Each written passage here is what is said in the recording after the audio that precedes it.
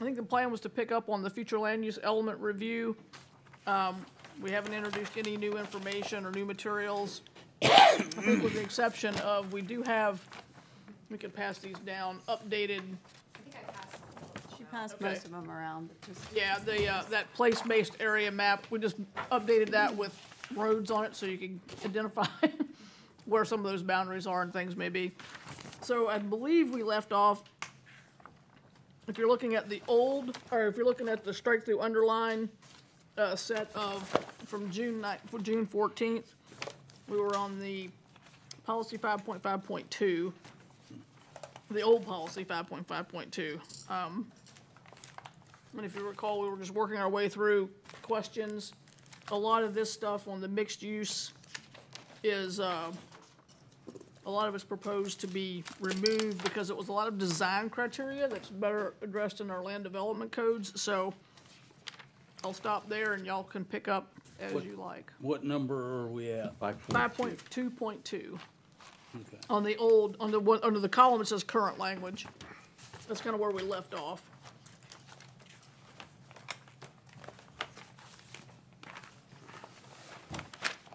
Okay, mixed use shall be permitted in Japan.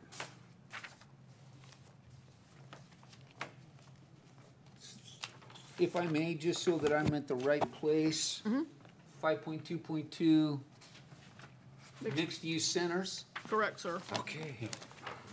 That becomes 5.1, right? 2.5.1, right, it gets renumbered Yeah. and Yep. moved under objective 2.5. 2.5.1 I- looks like a relatively minor change. It's a de minimis, Yeah. What a stunningly consistent segue. Mixed-use centers. I did, for the record, I did call staff today, and I just needed some clarification that I didn't think needed to be brought up at the meeting because it would get us off on the side, but it had to do with mixed-use centers. Ms. Vincent, would this be an appropriate section for me to bring up my concerns about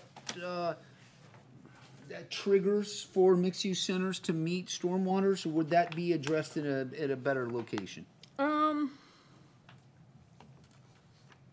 This section is really about urban design criteria and mixing of uses versus, I think what you're, but, I mean, it's as, probably as good a place as any. I mean, certainly with that particular development, we were trying to implement a mixed-use center on that property. That was the origins of it, so. But this is more of a definition and not a criteria, isn't it? I mean, if you refer to a mix, and to be complying with other parts that talk about, drainage and. You stuff might be spot on, and that's my point. And you know what? I wasn't actually referring to Mara's. Miss Oh, Ally got a different conversation about redevelopment for existing properties that are non-conforming, that what triggers might bring them into conforming, and those would be mixed-use centers. I think if you wanted to apply it to mixed-use centers, yes. I think you were talking about just in general non-conforming properties, and I think he was also looking not only storm. you might want to pull that microphone like over your way just so it might pick up. Just for a reminder, they did say to make sure we all speak directly into the microphone and that we don't move them so that they can pick us up appropriately. Okay, I'll stand up. We were discussing kind of what, for properties that are non-conforming now, in terms of maybe landscaping, stormwater requirements, XYZ of codes, what then makes them come into compliance when something new goes into place? For example, at the Manatee Village Shopping Center, that's something that just had some facade improvements, but it didn't trigger any sort of site improvements to come up to compliance with current codes. So I think Mr. Vesey was looking at, is there a way to put something in there to talk about triggers for redevelopment of properties of when they need to come into compliance? And since we talked, I was kind of thinking, I didn't know for comp plan purposes if maybe the best method is to put a policy that talks about evaluate options Yes. for redevelopment of properties to come into, or non-conforming properties to come into compliance, and then the actual code can then go into our land development code, but at least gives the policy base for us to make that correction in the future. So that was That's as far as I got from this afternoon. Yeah, That seems yeah. pretty far, so you're correct in the definition part, and so does that mean that this is the right location or not the right location? I definitely think it warrants going in the future land use element. I think I'd have to look at, I think we can make a note to come up with the policy, and then I can look at all of our objectives and once we get through everything and see where it best Where it best fits. fits. That sounds wonderful, thank you very much. So it would be like a general policy of evaluate, land development codes and regulations to, clarify or, strengthen requirements for retrofitting of non-conforming site construction type of things. We can come up with something Well, then- that, moving things toward compliance. And we need to add that to our list then when we have a workshop to deal with the code again and Yeah, revisions. that'll be, yes, so, yeah, that would be one of the things that'll get into the Right, list 'cause of that- land development code amendments that need to be as part of the overall package once we get done with the land use, the comp plan, then we move in directly into the land development code updates. Yeah, because it's unfortunate they've spent that much money on that project and not improved anything as far as the site. But Can I go off on a little bit off center on that, if possible? One of the things that, and this goes back to sustainability, and I know this is the wrong time to mention it, but one of the things that we don't do well, and we haven't done well, the state of Florida hasn't done well, is designating, except little maybe islands in a parking lot, that I'd rather lose parking spaces and have more green space in some of these big box or large parking lot locations that make that a requirement as part of any, permitting.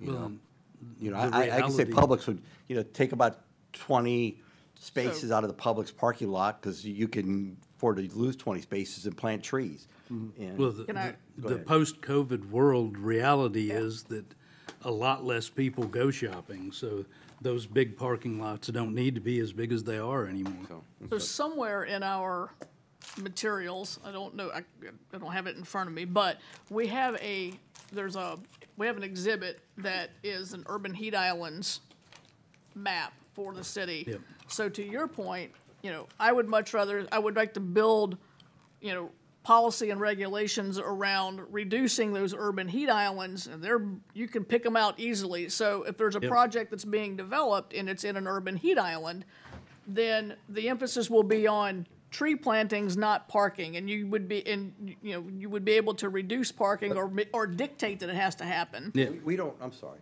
we don't have, the city of Tarpon Springs really doesn't have that much space to where you would see that type of parking lot, except on that 19 corridor at this point. Yeah, Okay, so, and I know I'm going off of this, but I don't care. There's gotta be some incentives the city can implement to go to Walmart or people on the public shopping plaza, say, look, if you do this, this is what we're gonna do for you. Because those are existing issues. They're existing heat, like you said, heat zones. And we don't have anything in place, or is that something that's being So- contemplated by the sustainability so committee? again, you may want to put a policy in that, that is kind of directional in that, explore incentives to, or, evaluate incentives to, increasing tree plantings through city participation with private development, some private partner, or something like that. Grant, yeah. We do have the tree bank and we have money in those that we collected, is there a way to, parlay that into some sort of a tree planting program on private properties, for places like that? Again, having it being maybe tied specifically, to larger policies of reducing urban heat islands and things like that. So I think you can be directional in, with policy statements that's the direction you'd like us to go in. I'd love to see the city take a bold step and do something like that, and let everybody follow suit.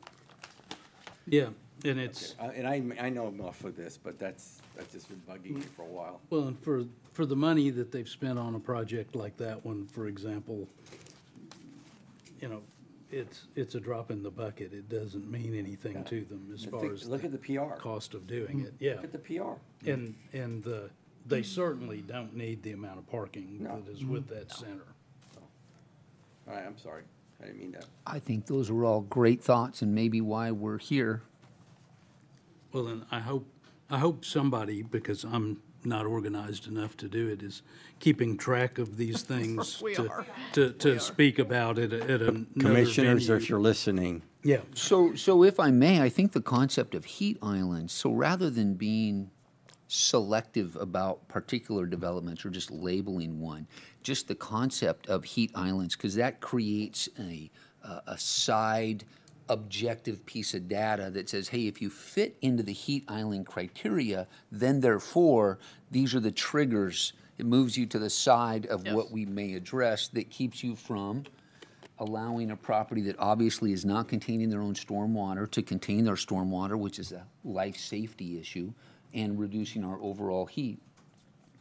So I like that heat island concept that you just brought up that puts teeth into something that really makes sense to everyone other than, I just don't like all your blacktop.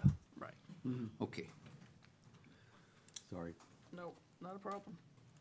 An incentive could be something as simple as a reduction in the parking space requirements, or that, just something that's kind of an So, even trade-off. yeah, oddly enough, you know, you almost have to force them to reduce parking rather than incentivizing them to reduce parking. So, I mean, you know, for developers, especially on the retail side, they want as much parking as they can get. So it is something that I think would almost have to be mandated, that if you're in like an urban heat island area, then maybe, you know, this is your required parking must be reduced by X amount of percentage and replaced with, you know, tree islands and, you know, however we structure Right, that. So, yeah, percentage Yeah. thereof.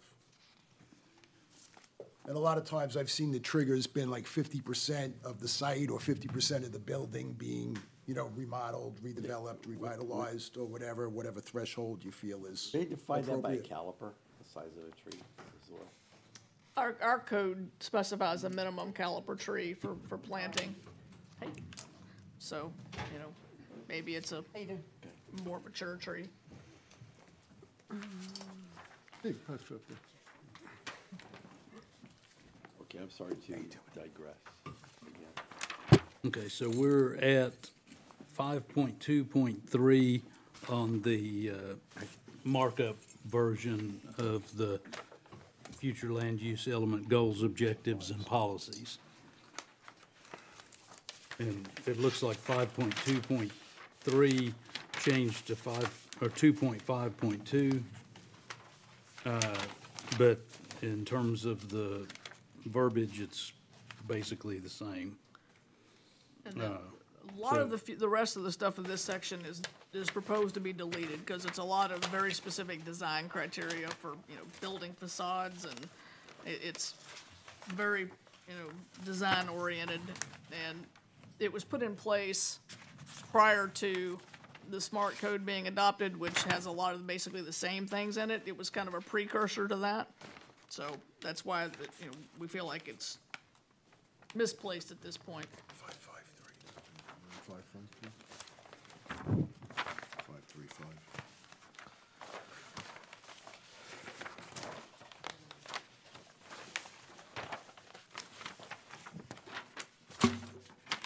A lot of these policies under mixed use, you've actually got deleted. We do. Okay, is there any significant deletions? I know we probably want to go through each one, but is there any significant deletions that we need to be aware of? There's a lot, because, I'm kind of looking at your density ones. I'm curious, are you are you moving to a different section, or how are you addressing some of those? Because there's a little graph in the next section down.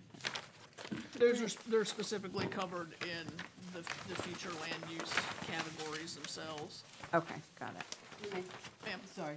Would it be possible if Ally could put, I noticed when I was rewatching the meetings, it's hard to follow what we're doing because we're looking at the map, but nobody else can like kind of see. Can we just, like, as we're talking about each one, can we have it up on there so we, The actual like future. the strike-throughs? The as we- strike-through underline. I'll see what we can pull up.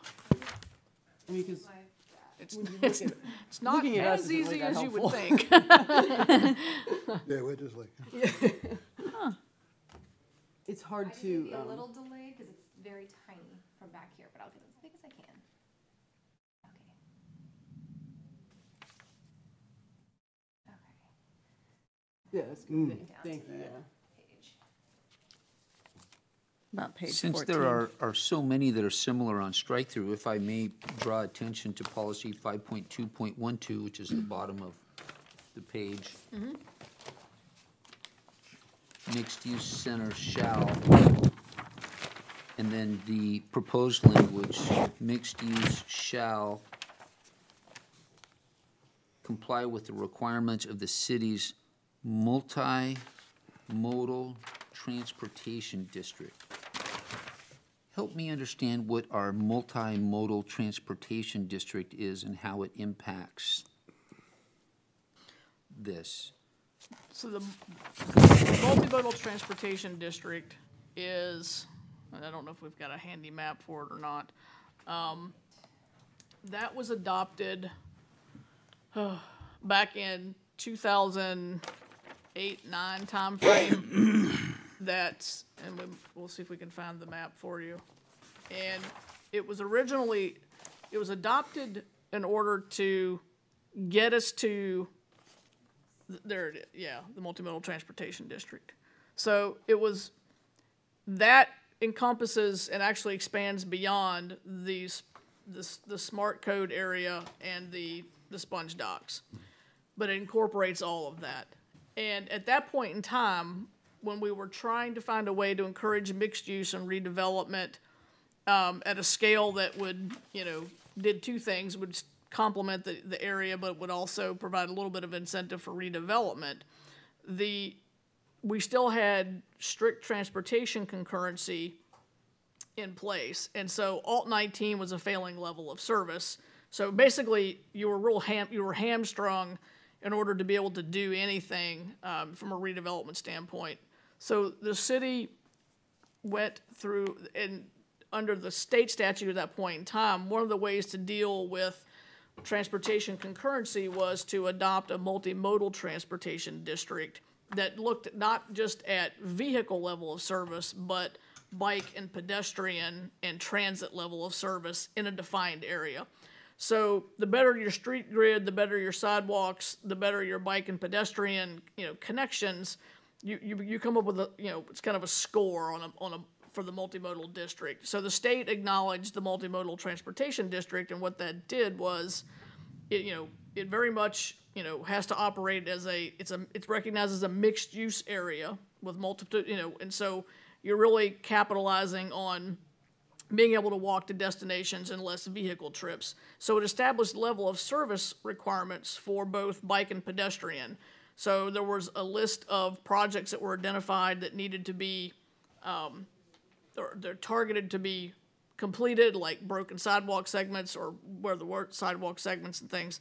So it was meant to be a way that so through increasing, an incremental increase in density and intensity, which is what the smart code essentially was, for a developer to take advantage of that, they had to do certain improvements and things. Now, that was working well until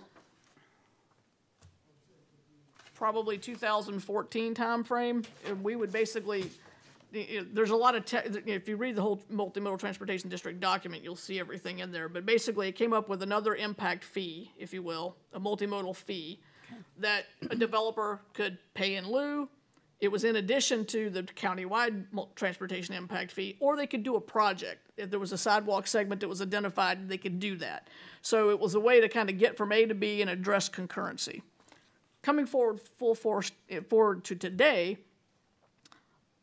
transportation current concurrency is pretty much gone. We have the countywide, ordinance that basically says that, it's almost kind of a pay and go type of situation. So the multimodal transportation district is still there. It's not functioning from the standpoint of getting projects done in terms of completing a sidewalk segment or still collecting those funds. It doesn't function in that way, but it is still very much the basis of mixed use, development patterns. So you're capitalizing on livable, walkable communities and things of that nature. Caroline, have I hit everything? You got, just that we're also gonna be taking a look at And we, subsequent. yeah, and we are, that's been on our list we want to update it, to bring it up to modern times here. I mean, we went so far as back in, I want to say 2010, 11 timeframe, we actually took this to the Board of Commissioners and tried to get them to formally adopt the fees and everything, and they opted not to at that point in time, and they basically directed us to just kind of negotiate with the developers as they came in to either get a pay in lieu or get a project, but it was never formally other than being adopted into the comp plan. But the formal, operations of it kind of ceased around, like I said, 2013, 14 timeframe. So we want to update it and reintroduce it and make it work. So that makes perfect sense. That was a great answer. Thank you very much. You've given me several good answers today. I'm having a good day. Yeah. It'll end tomorrow, right? It will. So I got a follow-up question, and not to get too deep, and that would perhaps explain why today, if we looked at that MMTD district, and the central artery of that is not the Pinellas Trail. No, Pinellas Ave. Oh, it's Pinellas Avenue. It's got the Yep. trail right there. So Pinellas Avenue is to the left, so it's outside that. Of course, the trail goes right there. Yep. There is not continuous sidewalk on either side of the street from Klosterman. Oh, it's farther south. That would make sense. So you can't physically walk from here to here. It's a hopscotch. It's bizarre. There's broken pieces. It's off to the side. There's some sidewalk. There's no sidewalk. But that doesn't apply to this. I'm just pointing out the obvious, that it strikes me as absolutely bizarre that from our south gateway to our north gateway, that a human being cannot safely walk on the sidewalk within something called our multimodal transportation district. And now I understand why. It's because there just was no incentive, or it just lost its importance, or it's not close enough to the sponge dock, so everything south, this Is that didn't part work. of the county too? Well, that's the other thing too. There is I problem mean, with that. I mean, Alt 19's a state road, so that's So we those have to work. right-of-ways So are we don't county. get it, we don't get to enforce any sidewalk criteria on alternate and 18? That's gonna be FDOT's jurisdiction, and you can get sidewalks on state roads, but you need cooperation from FDOT. We could require a develop, like if somebody was gonna develop something new, we could require them to put one in, but we have to work with FDOT. But there's not a mechanism to look back and fix all the missing pieces, Well, broken, and that's juxtaposed. exactly what the MMTD was designed to do, was to identify the gaps, create a work plan, and fund it. So since we're talking, since you brought up that area, there's a property on Alt 19, obviously it's for sale, and I forgot what they said, 80-something units. You know what I'm talking about? It's just By the it's golf south of course? the car wash, I mean, the Oh. golf course, south of the golf course. Unincorporated county. That's where that is? Yeah, okay. Okay, you've answered my question. I didn't mean to Okay, take that's that too okay. far. So that reintroduction Yeah. of the multimodal transportation district is something that's happening, whether not part of this at all. It's just something that needs to be brought back up as good business. It does, and in fact, I think our goal really would be to have a multimodal transportation plan for the whole city, So- not just Go- this district go- as going- well, so. Going back to that property as an example, okay? because it's not within the city limits, it's county property, would we be able to require, when they go to annex, that's why we talked about annexation as being a big issue, how do you require, you know, I guess you call the multimodal access points, or to be extended to properties like that? Otherwise, you know, we're missing the opportunity to force anybody who wants to develop that to, because now you're dumping 80-something cars onto Alt 19. Maybe more. because- Difficult. I mean, you know, it a lot depends on how it, you know, if it's, I don't know. We would have, let's say it's non-conforming and doesn't have sidewalks, if the county lets them do that for some reason. And they want to annex the property in, I mean, if it's something that we felt extremely, you know, strongly about, you know, I'll defer to the city attorney, but maybe there could be some sort of a specific annexation agreement that says that X, Y, and Z has to be done, or I don't know. I mean, that's really getting into the weeds. Actually, as you were asking the question, I'm looking to see if you have the ability to connect impact fees to annexations. I actually don't, I'm not positive that you can do that. I know that you can put conditions on an annexation, but an impact fee specifically is something that's very regulated by state statute, and I'm not positive that you could connect it to that. You know what property I'm talking about? Oh, yeah. Renee, I got a plan for I live down south. Okay. I got a plan for down south, but I won't drop I it mean, I think at that's this the meeting. property that you're referring to. Yeah, it's like, Wyco has it advertised, you know, 88 units or whatever, then Yeah. I'm looking at the density, I don't know how much acreage it is. Yeah. But it seemed like that would be a lot of density. If it's the same one, about 5 years ago, he went in front of the county, Mm-hmm. the owner, with an attorney that we know representing him, and got a density condenser. It's an however affordable referred housing to. development. To do, they attempted that, those tax credit projects are wickedly difficult. Yeah. He was too late in the game for that, but he was trying to do a 7-story tower. I happened to live in Grassy Point HOA, we were part of the mailer, so they wanted to put a tower up that was within sight Mm-hmm. Yeah, line. there is a development agreement, and my understanding is the development agreement is still active with the county for an affordable housing development there. Okay. So, I'm sorry, no, apparently, there's, the penny for Pinellas has done well for Pinellas for affordable housing, which I don't think that when everyone voted for that was gonna be. there was a substantial set aside for affordable housing at the And I county. might have missed this, I'm sorry, Renee.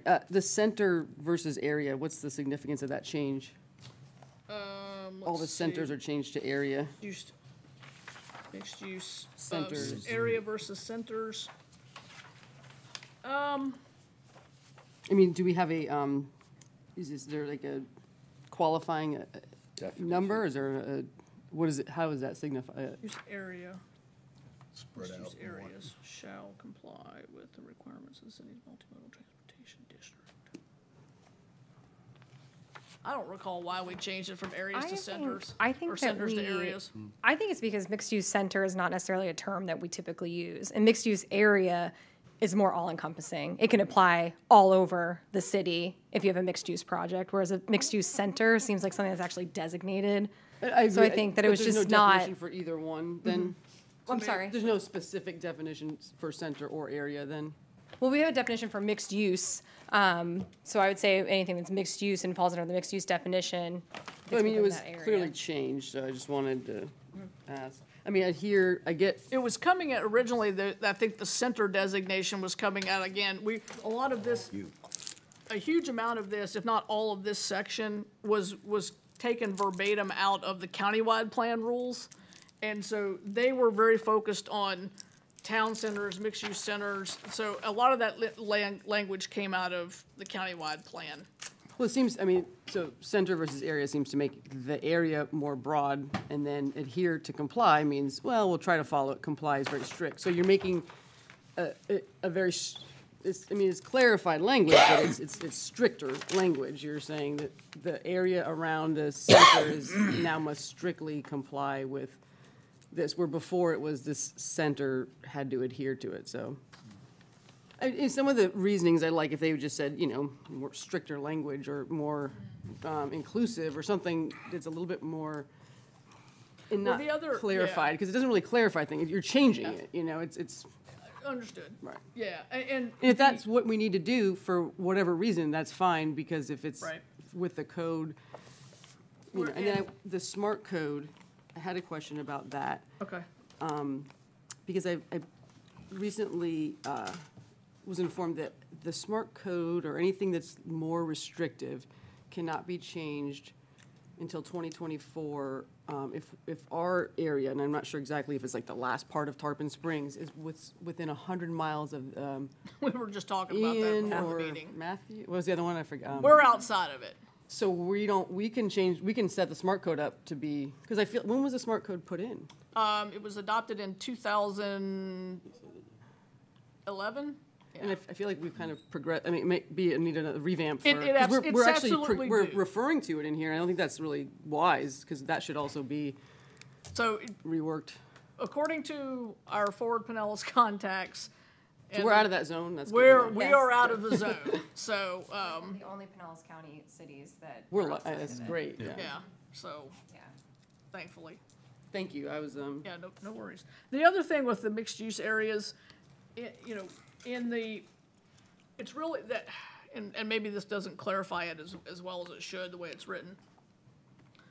The mixed-use areas, like the smart code, the sponge docks, that regulate, they all have to have their own specific special area plan in order to, which gets adopted as part of the comp plan. So what we're saying is, when you're adopting that, you need to take into consideration the multimodal transportation district requirements as part of that special area plan. And, like if you look at the special area plan for the sponge docks and the CRA, so there's a lot of, in addition to kind of just the character districts and establishing densities, intensities, and preferred uses and stuff like that, there's also a whole section of that document that is, place-based objectives and things, more like physical improvements and things that we would like to see or special, so it's really trying to get to that, with these changes, so it's that it's gonna be more in those specific mixed-use area land use designations, which we'll get to in a little bit. That's what I was just gonna say. I was Yeah. looking back and we referred to like mixed use, land use categories, and we specified in the objectives and policies, these categories fall under a mixed use land use category. So we're just trying to be more consistent with the terminology. But yes, and that's that's where our fine, tie was. I always just ask questions. Yeah. When I think of these, transportation, I live in the area, so I just visualize everything, and I'm thinking the trolley, and I know how these things, the trolley will run you down. They don't, I mean, it will. So, when we think about, like other things that are coming our way, like more people on the sidewalks, like I'm trying to think of everything as comprehensively as a whole when everything comes our way. I want transportation, but I don't want stricter codes and enforcements on our businesses or Right. residents. Can we go back up real quick to 5.2.9, where it says the changes the land development code to reduce parking requirements to create maximum parking standards. What's a maximum parking standard?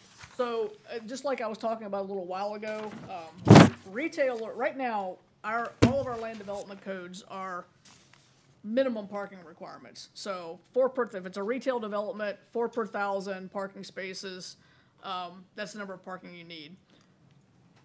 A lot of, especially in big box retail and stuff and office development, things like that, the developer wants 5 or 6 per 1,000. So, and it's to that point that you're sacrificing potential for trees and other things and amenities for parking, because we don't have a way to tell a developer, no, you can't. I mean, if they're still otherwise meeting their minimum tree planting requirements and their stormwater requirements, we don't have a mechanism to tell them, you don't need 6 spaces per 1,000 because we have minimums, not maximums. But if you have like you said, a heat Yeah, zone, and this is all part of that, yes. That would tie in with Okay. How establishing that comes those, right back to yeah. that overall driving concept. Yeah. Because then you don't, forgive me, then you don't have to change all those building requirements, all that abstract. You just key back to reduction of heat sink, heat islands, and then it triggers that for every single development that there is. we talked this before you got here, we talked about sacrificing parking for more effective greenscaping instead of just some bushes on border bushes, but really intense plantings. That's part of the code hacking, I researched that. Or some little oaks that are dead in. Eventually you in eliminate 2 all parking. years, Right, they just abandon it. and then Yeah, everybody's no parking water, on it. they just plant them, now you're approved and they die and. And if I may be so bold, it's not so much just to get more green, is that it's a fabulous place if done in a different way. I'm gonna get a little bit wonky here. If done as opposed to a mound and in a reverse, it becomes its own self-fulfilling stormwater retention as we need more and more of it. I haven't seen the new Barbie movie, but apparently she just floats from the house into the car. So, you know, we just I'll start have to to watch utilize just floating around, and we I won't just even have need to to watch park. I'll have to pull up my Ken dolls. That's a frightening picture. All right. So we got a lot of strike through. I'm looking for where we actually have changes versus strike through. And actually, most of the rest of that section, or that objective, is stricken through till we get to 5.4, where we start talking about workforce housing and affordable housing and things of that nature.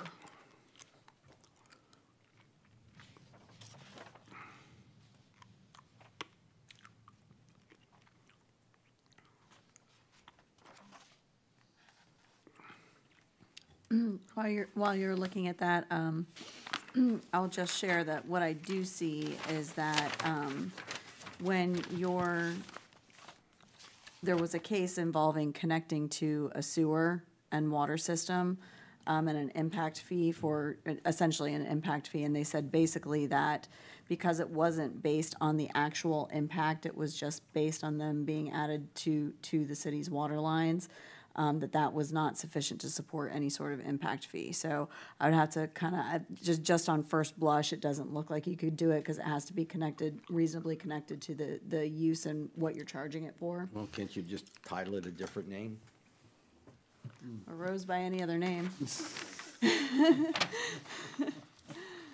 So, but it's something that I can look at to see if we can legally do that. Under section 5.4, the new one, right below the new policy that addresses, would this be a location for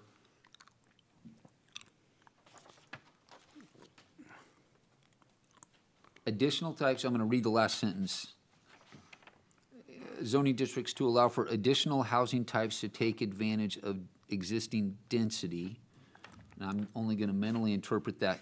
Would that be tied to accessory dwellings and a relaxation of where accessory dwellings can be, and perhaps even the encouragement of accessory dwellings, AKA, this is my new term, granny flats? I just love how that goes together. Granny flats or accessory dwellings, garages with flats above that in some areas might be discouraged, but as we need to increase density at certain points, they should be encouraged. So is that a point where that is addressed, or is that somewhere else? So this policy ties in pretty nicely with, if you go, remember our place-based area map, and we identify like the suburban neighborhoods, and we recognize there a lot of those areas historically developed at densities less than what is allowed on paper, but they're established single-family districts. So those are the areas, so in those areas, maybe granny flats, maybe duplexes, you know, it's something that would, there are carriage areas house. to, yeah, exactly, where you could Carriage house. introduce some gentle increases that, to accommodate some of those housing needs. Yeah, Okay. did that answer? It does. Okay. It does. First, there'd have to be a demand and a request for that, or there'd have to be the okay for it, and then the demand and request.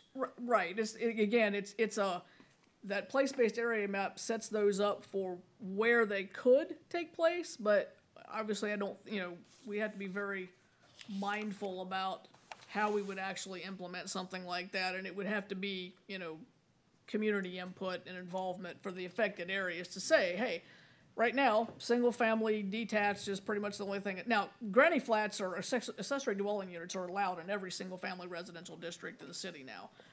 But maybe we're looking at, you know, we might want to make that language in the land development code a little more flexible, because right now they have to be, you know, owner occupied. Well, maybe you want some flexibility. So We yeah, don't allow 2 meters. We don't allow 2 We make them meters. run off the master meter and feed them as a sub panel to the back. Yeah.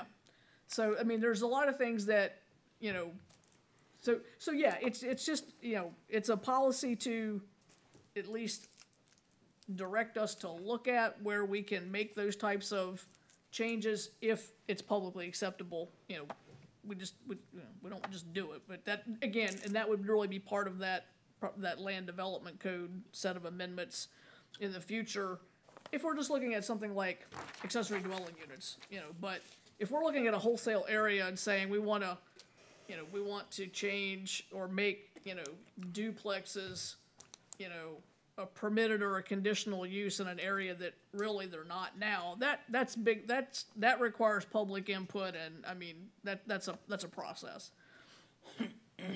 When is that process instigated, and when does it happen? If not now. It can happen various ways. If staff thinks that it's something that needs to be addressed, you know, we can, you know, set up some sort of community engagement effort to see where it might be received. People might want it.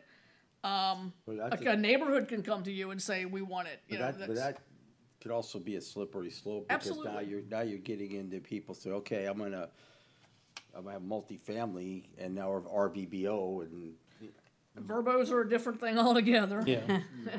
whether you know it or not, you know.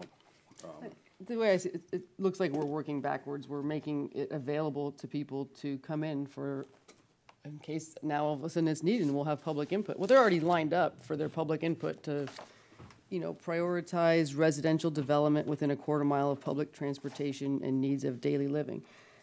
You know, one of the things about Tarpon is, you know, a lot of the people that live here work outside of it. We're not St. Petersburg, where people in St. Pete don't leave St. Pete, and they don't want to. They're fine with just traveling around in St. Pete. My parents always worked out of the city. Now, a lot of the people coming here now aren't like that, and they want to all live here, and that slows things down. And the public, I mean, coming home from work is impossible because of the traffic. Because people that live here, that move here recently, they live in Tarpon. They want to ride their bikes. They want to drive 10 miles an hour, and that's fine. But the more that the public transportation, like, I don't want, we're creating opportunities, and you're saying, well, if somebody wants to come in, then we'll have public input. But why are we changing it now to create an opportunity for public input if that demand isn't there now? So let's just leave it. Until somebody asks for these things, why are we opening it up to say, hey, do you guys want this now? We've made it open So- for you. Now come to your surveys, which are completely skewed, that we'll date, and then we'll put our I mean, why? Just let them ask for it. No one's asking. We're full. Why are we making these opportunities so easy for people? So we still have to plan for a certain amount of population increase. A small amount. In 17 It's- years, we've increased less than, I think, 3,000 people? It's very small. And so what we're saying, so if you notice, we're not proposing any density increases at all as part of this. You're changing the vision now. But, and so, and that's, and that, that place-based area map, which identifies those, kind of those, the suburban areas, the downtown areas and stuff. When we, and maybe, maybe you don't accept the public input that we received so far. No, I don't. We've had a lot, and that's fine. But based on what we heard from the public is, of the housing types that they supported, there was support for 1, 2, 3, and 4 family residential. Now, I'm not saying we want to put that all over the whole city. Absolutely Where are you not. going to put it? It's, it is well, there are a No lot one's of- coming. No one's asking for it. Why are we making changes for people that haven't even asked for it? I'm not But we saying that are. I'm not saying it's going to happen anywhere. Well, no, I'm but if it saying that does, we're we're creating making the it- opportunity in the future for it to happen. But until there's a public effort to do it and put it in place, that. Well, so you're saying we'll add it, but currently there's no zoning for it. Correct. I mean, we're not, I'm not proposing that when we update the land development code that all of a sudden in the R100 district that we're going to say single family, 1, 2, 3, and 4 family are appropriate housing types in the R100 zoning district. No, that's not what, that's, Well, I mean, Yeah. the last Board of Commissioners meeting, I think, I watched it twice. It took me a while to figure out how dangerously close our commission, almost one vote short of basically almost allowing a zoning change based on a private agreement between a developer and an HOA president that we had no way of enforcing or making sure that it happened. These people could have turned around and just sold the property. And we almost why don't we just basically just set up private developers and neighbors and little mediation rooms, let them work things out? Like, we can't be making decisions, but they can come to us. We used to have it where they did have to have a conditional use plan for a zoning change. So we can just go right back to that because we're not where we used to be. We okay. are very full. We're a city that has a lot to offer. We should make it hard to come because, hey, we can be picky. Why are we just saying yes to everybody? We should be saying no more. We can choose who we want to come to our city. and I don't think we're doing that. Right. I mean, I don't think that we're saying yes to everybody. No, we're not.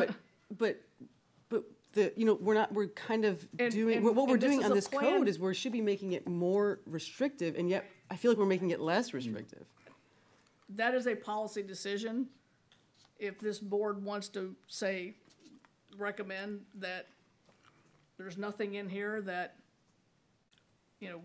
would facilitate any additional residential development over the next 30 No, years. I'm saying you smart have that, development. I'm not saying no residential, but like, I'm just trying, And here's where it's a slippery slope. I want my mother-in-law to live with us, but I want to build a, ADU, isn't that what that is? yeah, what do you call it, a granny suite? I thought, those ADUs, or was it? Accessory dwelling units. Yeah, I want to build one for my mother-in-law, and I could see the need for that as we have aging parents and we want to be able to provide family support. But I have now somebody converts that to a rental, An Airbnb, yeah. okay? Or just a rental, long-term rental. Oh, right. And I think that I think that it impacts the neighborhood as opposed to having the family unit living in the house with an attached mother-in-law suite or detached mother-in-law suite.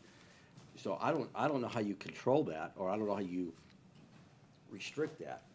But I think that's why you got people wanted to see it, because that's maybe their thought process is, when I get old, maybe I give my house to my kids and I just move next door, which. I mean, right now, we have restrictive covenants that have to go in place to have an accessory dwelling unit. Okay. So And we allow that. But are those restrictive covenants to include leasehold interest, or can we restrict leasehold interest? I'd have to look up what it says, but basically, it can't be separately metered. The primary, it has to be, there are things that frankly I think are difficult to enforce, even though they're a restrictive covenant, but, it has to be owner occupied, so the owner, so you can't, theoretically, if you have a house and you have an accessory dwelling unit and you've complied with all that, you know, the only the only person that, the owner has to live in the primary house. Okay. And they can't be separately metered. There's, there's a restriction on the square footage, things of that nature. I thought we already had that, it was already allowed here. We I do, think- yeah. yeah, okay. Yeah, that's what I was talking about. Right, yeah. So, you know, all we're saying is that with this policy is that we recognize that according to Florida statutes, we have to accommodate for population, a certain population growth. We have to do that.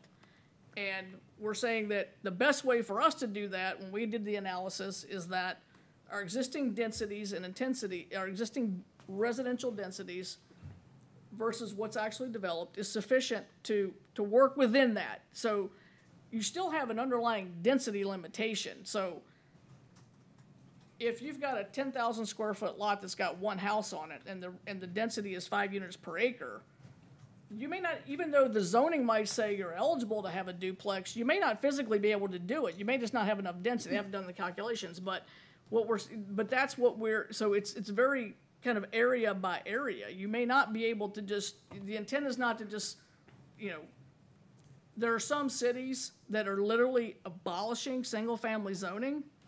That's not what we're trying to do here. I think that's just, Well, I know, I mean, but a lot of Yeah. us, we're already we're already mixed use. I mean, downtown has apartments and Yeah. it has, we're already kind of like Yeah. there. And so, I mean, it's like, how much more, but yet people still want more and they want more. And, you know, it's like the lifeboat. I mean, you know, we can only sustain so much and still be a successful, you know, city. So I just don't want to keep opening up until we can't sustain everything and everybody.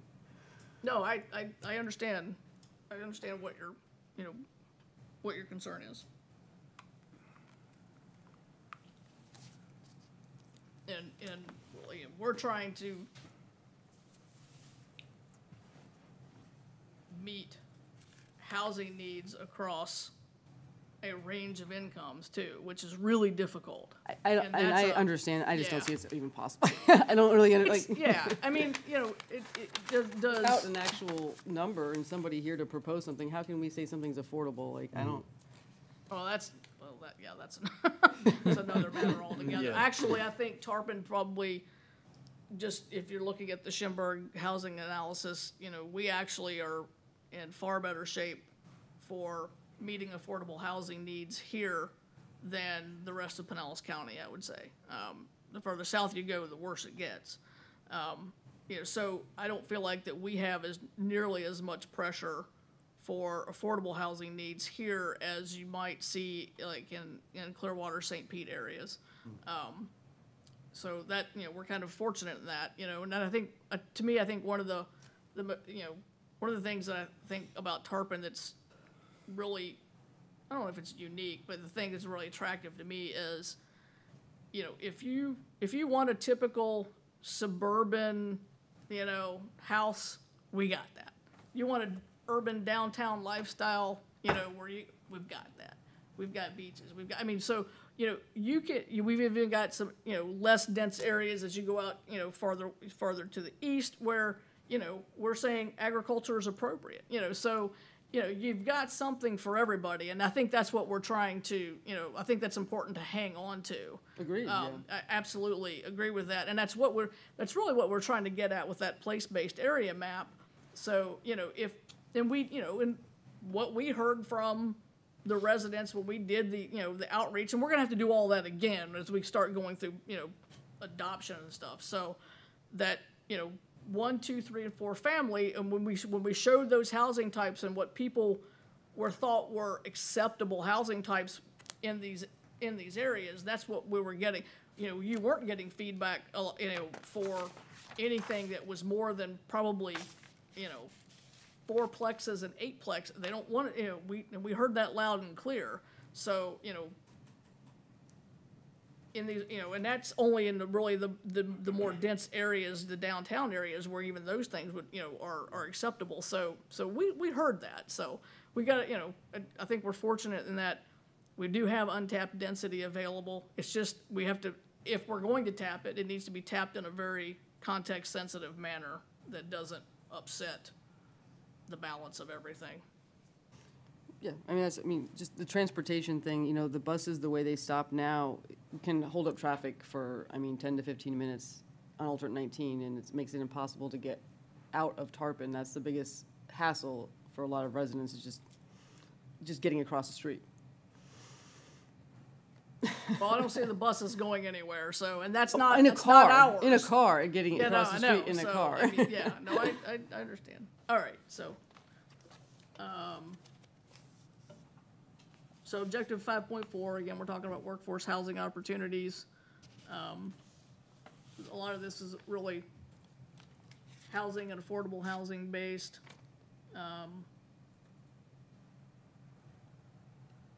I'll let y'all kind of chew on that, and if there's other questions that you might have about this section.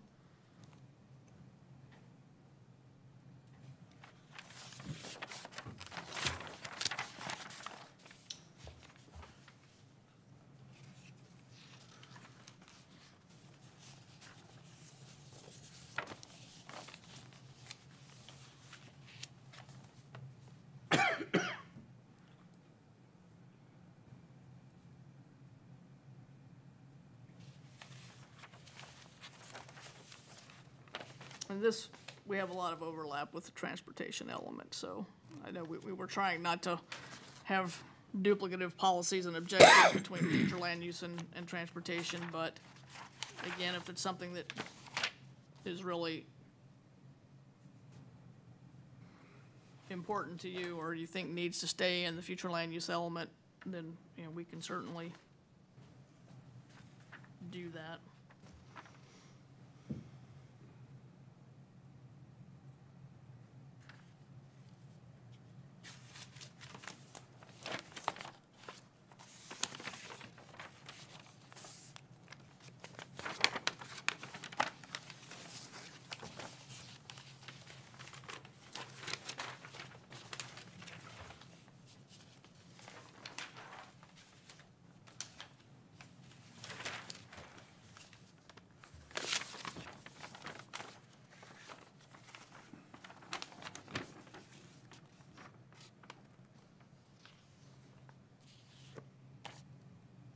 We in 6 yet? Okay, question for you. Well, I'm sorry, I've gone to 6 already, so Yeah. I'll wait till we get there. I'm at I'm at 6. six. Yeah, let's be at 6. All right. How many chickens can we allow? Who's gonna enforce that? That's actually, what? We have a chicken ordinance. What are you talking about? Well, urban Agricultural. agricultural. Oh, urban agriculture, yeah. Yes. No, yeah. And farming, if That- I'm a that- farmer, I have chickens, I may have So something else. we actually have an urban chicken ordinance already, in place. I know, cause Yeah. there's somebody's out next to the softball field. And, a lot of this also gets more to, community gardens and things of that nature, and at least trying to have some urban agricultural uses in the city. Whether it's, right now, everything is really geared toward your personal use. There's really not a lot of, outlets or areas for urban farming as a profession, so to speak, or a place where you can actually invite the public in, sell goods and things like that, so it's a We could- sustainability thing. We could have endangered tarpon chickens like they have endangered key chickens Right. and have them add charm to our town. We were just discussing the other day that we were a little bereft because we hadn't seen our favorite fluffy-footed chicken out here on the trail that close by City Hall. We see them all the time, but probably not the point of the. I have a question about 6, but I think someone else did first. I didn't want to cut in line. No, let's go ahead. Okay. 6,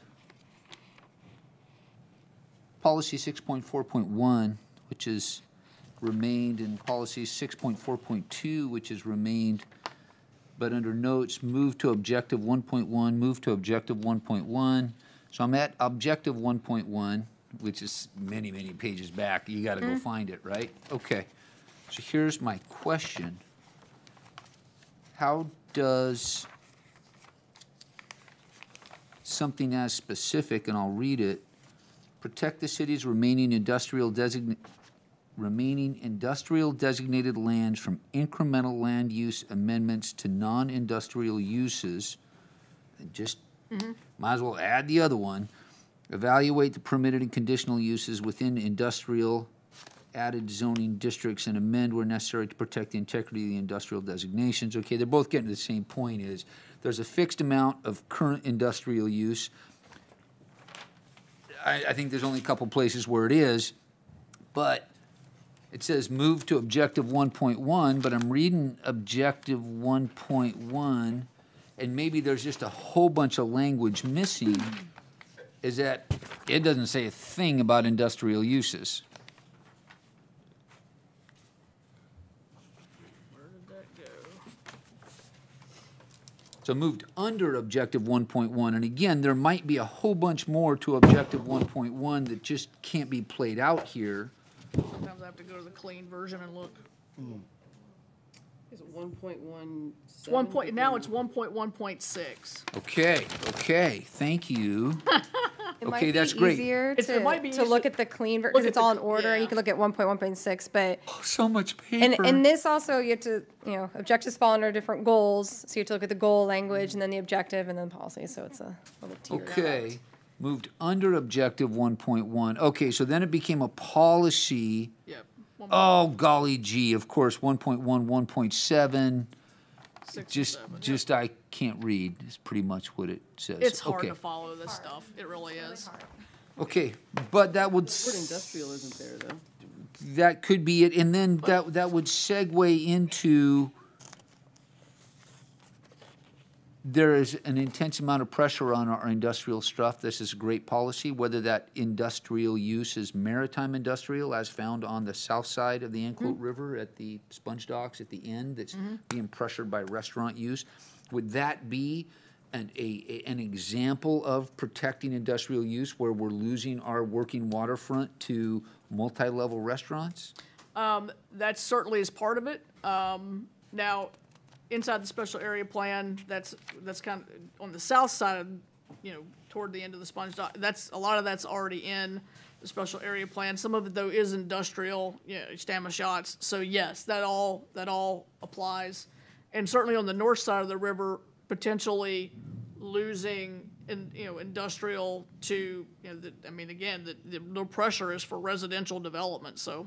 So that is the segue I was really looking for, is that area northwest river, where I'll disclaim my oldest daughter lives on Jeru Boulevard, which is a series of duplexes. She has a single-family residence, and right behind her is a boat diesel engine repair shop, and it is stunning what comes out of that. Yeah. So it's just a living example, because I'm there every day, of that industrial, residential, the desire for more residential, the protection of industrial. So, and that area is gonna get more and more pressure. Yeah. And perhaps a special area plan for that zone, that area, that center. Yep. Okay, that was a play on words from the past. Is that something that is in the works or that could be So addressed? again, yeah, so again, if you look at that place-based area map, that whole area we categorize as transitional, and specifically stating that it needs its own planning effort. Yeah, because I tell Yeah. you what, the north side of the river, Yeah, you know, believe it or not, I mean, tourists love to see a working waterfront. It's not the shops.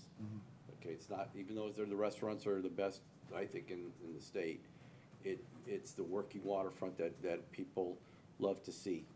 And if we start taking away that the north side of the river from that industry, then that will change the character, that's irreversible. and those areas are, what you're talking about, Mike, is also captured on that place-based area map. There's a stack of them right here. we've carved out the working waterfront areas, the heavier waterfront, and then you've got the more transitional areas, which is farther up in the, So what actions have to take place for that additional planning for a special area plan? What do we need to do to make that from a good concept? Hey, we've recognized the demand and the need. Now, that's a whole nother work, like you need more work. But how do we move that forward so that's evaluated on its own? again, and that happens through policy, so directive policies in the future land use element. And did we specifically put one in for we the place? have- Yeah. We have, where we basically recognize the place-based area map. I think it's under, We've said it needs to happen as part of the Goal 2. place-based area, but a separate policy. yeah, so we have goal 2, and it's, objective 2.1 just basically establishes that map, and then the purpose behind it, and then we have all the different categories with their intent statements, which say require, additional planning efforts, but that sets the policy by having it in the comp plan. So we can go to the commission can come to us, someone come to us, and we have the policy to back up an additional planning effort. So then it becomes an effort, it becomes incumbent on the planning department to say, this is, we need to, either we're internally going to do it, or we need to hire a consultant or somebody, but we need to do a special planning effort for that area. The other area is the US 19 corridor that we're, I'd love to see the city make it very, very difficult for that to change the character, because, and I'll give you the example, political pressure in Pasco County, what is it, Holiday Park? We want to try to convert that into a large marina and restaurants and the whole 9 yards, and because somebody with, quite a bit of money and some political pressure. oh, you're talking about Anclote Park, right up, yeah. Yeah. Yeah, yeah. And that would devastate the working waterfront, quite frankly. Well, I don't know enough about the area to weigh in on that, but if there was additional verbiage that we could put in now that would create a sense of urgency rather than, we need to look at that too. Right. Let's look at it by a year or a date, and even call that out, because there's other areas that need it too. This one's close to my heart, so I'm just gonna say, hey, I think that just from what I see driving through there, it's gonna start tipping. And if we're not ahead of it, it's gonna get ahead of us. And I'd like to make a point about, areas in the city being close to your heart, I've expressed, that many times here. And I think it's important to remember that we're not here to change things for, around people that move here and where they live because they don't like where they live and what's happening around them. If you don't, I'm on the community page sometimes, I'm not allowed on there, but I do go on there. And it's hilarious how people go on there and they're like, where do I find this? Where do I find this? Where do I send my kids to school? How did you get here? I don't know how you moved to Tarpon Springs and have zero clue about our community. Okay, I live at the Sponge Docks. I was, my dad was raised there. There's music from 3 different places at all times, and I don't complain because I live there. This is I chose this.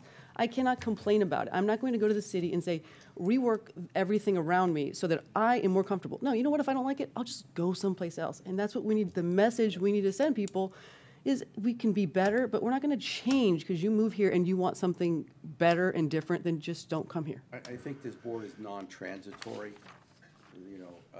like, I live here, I work here, I'll die here, get buried here. His mom lives down the road from me. We try to bring a perspective like that, and whether anyone wants to listen, that's fine. But it is one, and I listen to everybody else's as well, because I think that's why we're here, is to bring. Otherwise, we just say everything's written down. So we try to bring an extra effort, hey, this is.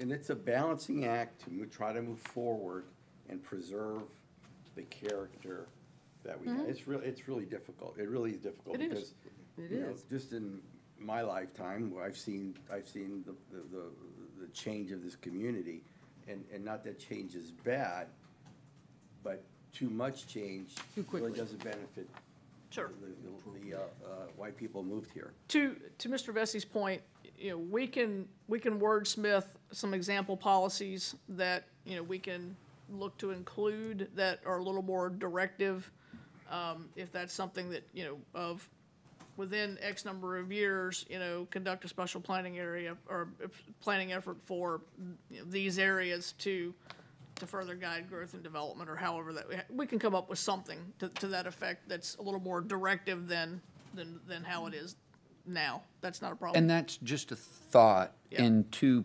segue off what the lady said and the gentleman, is that I've seen 2 residential developments be put in that industrial area because there's not a good plan in place. Now, one might be outside, one might be inside, but if there aren't good guidelines established, the developers will find a workaround. They always do. They'll Well- find the loophole and they'll work around. And just to make sure that everybody is aware, under the Live Local Act that was adopted it goes into effect October 1st, we have some prime properties up there that Can't do anything about it. we can't do anything about, that very well may end up being, basically mid-level affordable housing. It could be up to 120% AMI, and not only are you not gonna see it, the board's not gonna see it, because we have to administratively review them. And so I don't know if you wanna take a moment to talk about the Live Local Act, or, we're evaluating it now. We intend to try to put something together for everybody, so that people do understand that this is coming, and we're trying to identify, so these are the zoning districts where it's applicable. These are, and it goes as far as saying, we have to allow whatever the maximum density that's allowed in the city, we have to allow that. Whatever the maximum height that's allowed within a mile of the project, we have to allow that. It basically obliterates local home rule for these projects. And so, just putting it out there, basically industrial, commercial, and mixed-use zoning are all on the table, and you will not have a public hearing, you will not, unless the city decides to challenge something and say, we're gonna let it play out in court. That's obviously an option, but, it's gonna be, and my fear is that the properties on the north side of the river are prime targets. Doesn't matter about coastal high hazard area, doesn't matter about, they still have to meet, they have to meet, requirements, stormwater and land, and things like that, but height and density, our hands are like shackled. Surprise. So your best laid plans, Mr. Vesey, I'm afraid. Like I said, good catch. At least the cost of the property will make it a little more difficult for them. It might. Well, and then Ford Pinellas is of the, mindset is to not change everything automatically, right? Is that, For industrial, well, no, in preparation of the Live, I thought it went in July 1st, but maybe it got postponed. I thought it was, October, I think we have to do things by Or maybe it was signed in. I thought maybe it's their I specific. think there's a grace period. Okay. Let me look. But I'm sorry, ask your Ford Pinellas.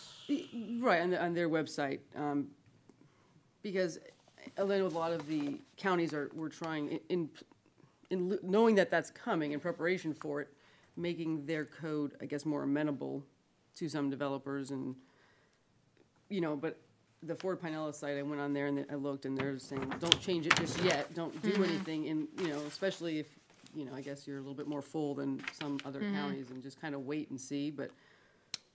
What, some of the things that we're thinking about are, okay, if we have to respond to the Live Local Act, so like right now in the industrial districts, we don't have anything for how residential, to take density and height off the table, but all the other, we could say, okay, you have to abide by the dimensional criteria of the RM zoning district, something, or you've got to have, if it's, if it's adjacent to actual developed industrial, you've got to have a buffer of X. Those are the types of things that I think we can put in place to respond to that. Whether or not how quickly we can get something like that done but that's some of the stuff that we're looking at. Well, I guess it would be like if they can do it without us changing anything, then just let them do it without changing something that we don't need to change, maybe, I guess. Right. No, yeah. It seems like the intent is what at least we would like to be able. Are we having a tornado? Does anybody know? Alert. Oh, it's an Amber Alert, okay. Just checking, because there was a storm going on, and I'm like, do we want to be on the second floor of this building right now? I think some basic guidance of, here's how we interpret it and how we intend to administer it. We also have a 10-day turnaround time to respond to an application. So, I mean, that, they put that in, and if we don't, it's just deemed approved. So we got to get our ducks in a row. Yeah, exactly. So there's a lot of things that came out of that Live Local Act. If you like, we the can. first time that since it doesn't have to go through any of the boards, that we would know about it, like the city, I guess, the residents. I mean, what we would intend to use would be our technical review committee, but they only meet once a month, so sometimes I may not be able to say, we got an application in for a project under Live Local, you know, and I want to put it on the next TRC meeting. If that TRC meeting is 3 weeks away, I can't do that. So we have to figure out how we're going to operate. So, I mean, we'll do our best. I think some of the things we've talked about was, putting a Connect Tarpon page up with, at least, so that we can inform people. So we're still working through all of that. But I did want to put it on your radar. And if you're interested, we can forward a link to a recent webinar that was last week that one of the, central planning committees, one of the regional planning agencies put on. I didn't know it was 10 days. I knew it was quick, but damn, that's it is. So we can forward that if you're interested in watching that webinar. It's pretty informative. So. Well, at least the properties that would be potentially involved in that aren't on the water, so they don't affect the view across the water to the docks and everything. They're, I'd still hate to see it happen to some of those areas over there, but I mean, I would think it would be very difficult to. Waterfront property is just a different animal altogether. I just can't imagine that they can pencil a project and make something like that work. and there's no significant unbuilt properties. I mean, I live on the North Bank and I work on the North Bank, and The stuff that's further inland. there's not anywhere that's not inland. Yeah. Regina, how long does that? Is that until they run out of the $711 million or whatever? Like, how long is that? There's actually various dates because I'm looking at the actual laws of Florida. It's chapter 2023-17 laws of Florida, and that's kind of I'm scrolling through it, and they have different sections that have different expiration dates. Okay. Some go as long as like 2033. Some are a lot closer, like 2026. So. But also remember, with those expiration dates in a subsequent session, they can go back and they can change those dates. They can change those Keep an sunsets, eye on it. which happens sometimes. It's not forever. It though. may depend, well, it may depend whether or not they get funding in subsequent Right. years for some of those programs that they're implementing. Okay, So. thanks. was And that it does all- take effect, I did look, it is July 1st is the effective date. I was trying to find the paragraph with the grace I period. think October 1st were certain things that. We have to do, Yes. yeah. Okay.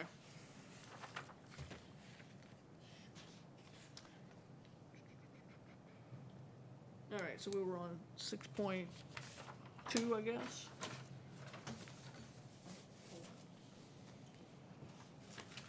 Or 6.4, that was where Mr. Vesey left off with his questions, so.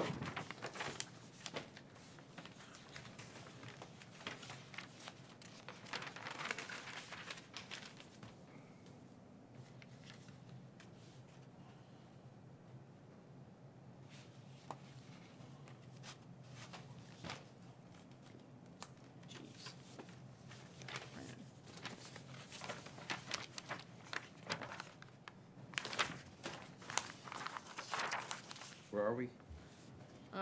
Mr. Vesey had left off had brought questions up about the industrial stuff. That was policy 6.4.1 and .2 Okay. under the old, the current language. All right. Looks to me like everything up to about 7 is things that you've listed where it was moved to or what it was combined with, or relatively minor text changes.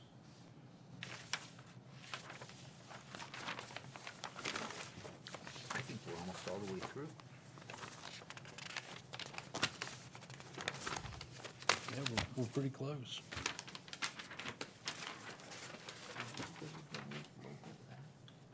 and like, I you know, heard it mentioned at one previous meeting, yeah, what's that? I'm sorry. the Live Local Act. Oh, yeah.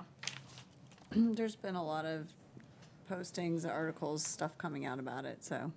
Talked about it briefly, I think, in the very first workshop. Which is what? Local? The Live Local, but it was like kind of, What? The Live Local Act, that's what we're talking That, about. yeah. Local act, we live local anyway.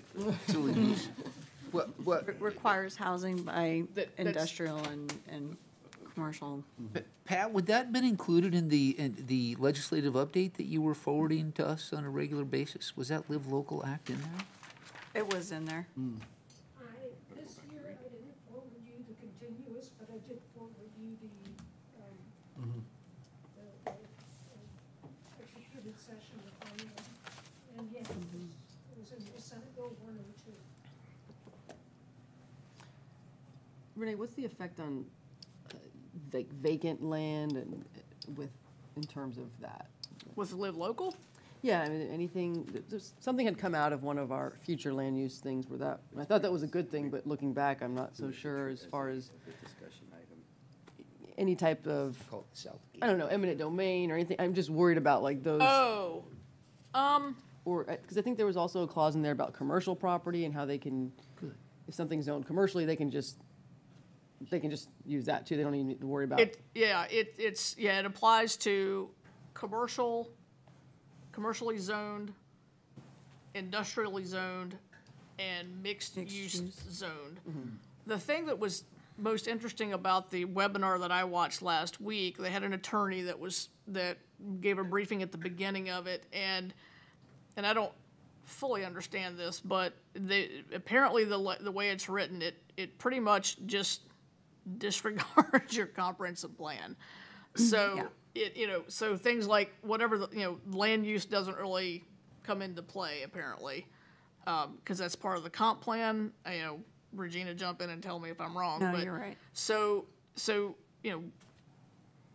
we have so any zoning district that has residential plus any kind of the only thing it seems sacrosanct is pure residential zoning. Correct. So, all of our single family and our residential multifamily districts do not apply. And so I think, obviously it just seemed like there was a conscious attempt to basically in industrial, commercial, and mixed use areas. So if it's residential office, that if it's an affordable housing project that has at least 40% of its units at 120% AMI, which really is workforce housing, that's probably about, an income level of $65,000, $70,000, in this area. So, if that, and then break that into your rental, whatever, that's what is required to, or what is allowed to develop on those commercial, industrial, and mixed-use zoned properties. And doesn't matter what, so, and then the density is based on the highest density in your jurisdiction, within 1 mile, and same thing for height. The things that I'm a little sticky on, does that mean, so like, we have, and it's commercial, whatever the height is, so for example, in our highway business zoning district, we have one use, hotels, which are allowed a height of 70 feet. So Yeah. is that the height that we have to allow if the project is within 1 mile of that zone? That's yeah. what it says. It says a municipality may not restrict the height of a proposed development authorized under this subsection below the highest currently allowed height for a commercial or residential development located in its jurisdiction within 1 mile of the proposed development, or 3 stories, whichever is higher. So they get the higher of the. if the city wasn't proposing to buy the Roosevelt property, would that be a place that they could? Yes, ma'am. I would say yes. Well, and so if the development that we saw a few years ago that had part industrial and part residential, and most, really more industrial probably as far as the square footage goes, today, under that, it This could says- have been yeah. entirely, No, It says because, 65% of the total square footage must be used for residential purposes under the legislation. For when it's a mixed use. when it's the mixed, Mm-hmm. yeah. If it's a mixed use minimum development, of. minimum, But at if- least. But it could be 100%. but if they wanted It to could be build 100% 100%, residential. which But the the, but developer it probably seems to would be have preferred very, to. but it's very focused on rentals. It's not it's, single-family detached, even if it's affordable, is generally, from what I'm being told, is not a product that's in play here. It's multifamily residential rental is what this is really targeting. But if that's what had been proposed, then, yeah, I mean, that's, Well, it says Is this a it's- planning emergency? well, I don't know if it's an emergency, but we're having to deal with it, that's for sure. I mean, so we're at a workshop going into every minute detail about making a nice organized plan, and this just gets dropped and says, your rules mean nothing. I mean, I've been reading about it, because Yeah. we talked about it in the very first meeting, so I've been researching it. Yeah. So we're just, we I'm glad I'd missed it all along. I'd be sick to my stomach. we feel like that there's going to be certain properties that are gonna become extremely attractive What for about like this. Krakor's Park? Like, would that be, is that not big enough? Or? That actually is recreation So land that's safe. use, That's so safe, that yeah. one's Okay. safe. That one's safe. There's good news. There's a property for sale right across the from my zoning is not. business that It's is prime. Now, the zoning on it is residential. So it may not be protected. Yeah. Right in So, the you corner know, of Anclote. 22 You'll units to have- the acre essentially is what we're looking at as, you know, potential. But the warning that you'll have is like, they'll just come to you and then you have to, I mean, that's, Here's an Says application. that- Yeah, and it says they must. I mean, it's a whole list of things that Yeah. they just have to approve. but I mean, it won't go to like the building. Well, the building department will They have to certainly do have to that. Yeah, review they it. You'll have have to, some yeah. heads up and like, Yeah, I mean, we'll be the entry point. okay, but still, that's what I'm saying, you, and then Yeah. you'll put it on like Connect Tarpon, I mean, I You guess. know, I will. Just to like say, hey, We'll try to do something like that, yes, at least as a, you know, so that people do know what's coming. Not that it will do any good, but we can definitely, yeah. So you know, like he said, it's Yeah. across the street. Yeah. Because then, you know, what we'll get is people be like, well, how did this happen, and why didn't you tell me? Yeah, so, and that's why we do want to have a general information page on the Live Local Act, what the affected Tarpon Springs might be, what zoning districts where, it could, you know, Yeah. we'll try to lay those things out, at least so that people do understand and they're not, you know, completely surprised when it happens, so. The Chorus Park is safe. It's in Okay. R60. Good, So okay. Oh, it's pretty much residential, that's Yeah, right, it's it is, recreation land, so, It's R60. Okay. yeah. One property Can we is safe. rezone a few things real quick? In the corporate world, they call it a poison pill, right? There's still time for a poison pill. There's some parcels over there that I'd rather be single-family residential right now, for sure. That's an interesting approach.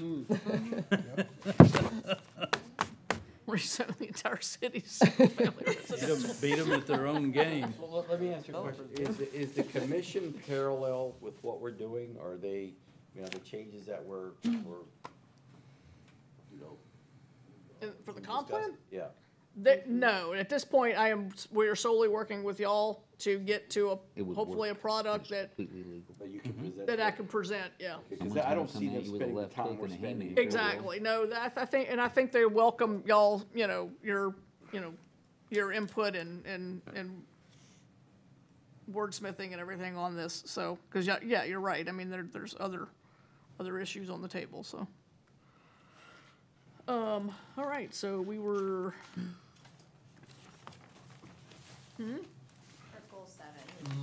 we get all the way to goal 7? Okay, so now we're on to That's the temporary lodging facilities, which we whole goal. pretty much got rid of. And there's a big table and everything that's just gone. You want Yeah. to just briefly explain to us So that what's table, gone here? yeah, that table, again, was something that was in the countywide plan rules that we adopted. I don't know when that took place. Was that while I was gone? Yeah, so the county developed this alternative temporary lodging density process to allow for higher, like, hotel, densities, to, Yep. so that, we adopted that into the plan. It was by development agreement only, I believe, to be able to take advantage of these. So this is like, in lieu of our standard 40 units per acre hotel density, if you wanted to go through a development agreement and go through a special process, you could get these higher hotel density units per acre through a process. So we have basically jettisoned all of that, and where did we land on this? So this one, I think all the information that's in here was not current. Oh, Because since yeah, it was yeah. originally put into the plan, Fort Pinellas is updated. So to avoid those issues, we removed the specific Thank you, okay. language. And then in the land use categories, which is the table that we'll discuss next time, we basically just referred to that section of the countywide plan. So Okay. it's still an opportunity, but it's just, now it's consistent with. Yeah, so the we're just county. referring to the process that, under the countywide plan versus, because this is out of date, it didn't keep step with every time they made a change. And that brings us to the end, doesn't it? This could be a good place for a break. Do y'all want to take a break? I hear the need for a break. Probably wouldn't be a bad idea. All right. Mr. Chairman, how many minutes? 10 minutes? 10 minutes? All right. Oh, all right. Okay, excellent.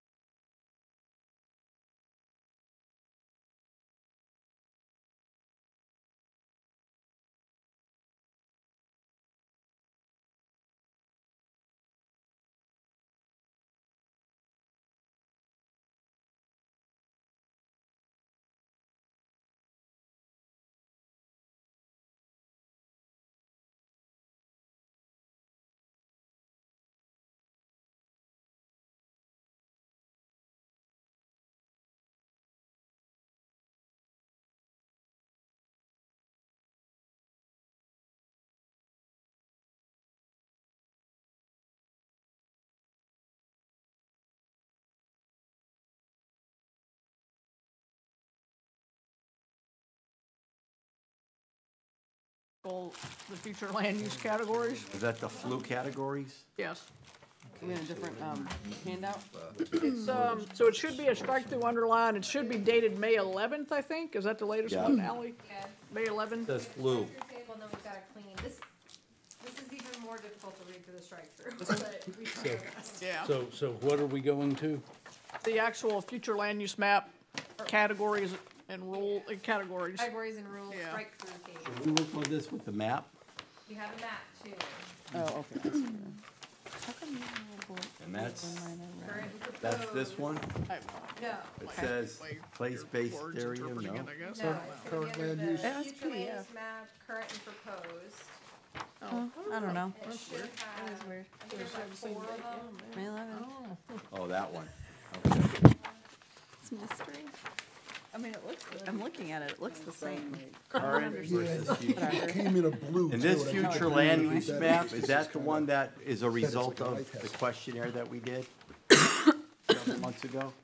What's that, I'm sorry? Everything is kind of a result of the questionnaire. Okay, remember we did a questionnaire several months ago on our input where we want to see, and so this proposed future land use map, is that the result of that? So, all right, so I think this might be one where we need to give somewhat of a high-level overview. And Ally, didn't we have a couple of slides? Yeah. Oh, they're up there? Yeah, Okay, sorry, all There's right, 2 slides. okay. So, I think the bulk of the changes are, we were trying to follow with the countywide plan. They combined a lot of their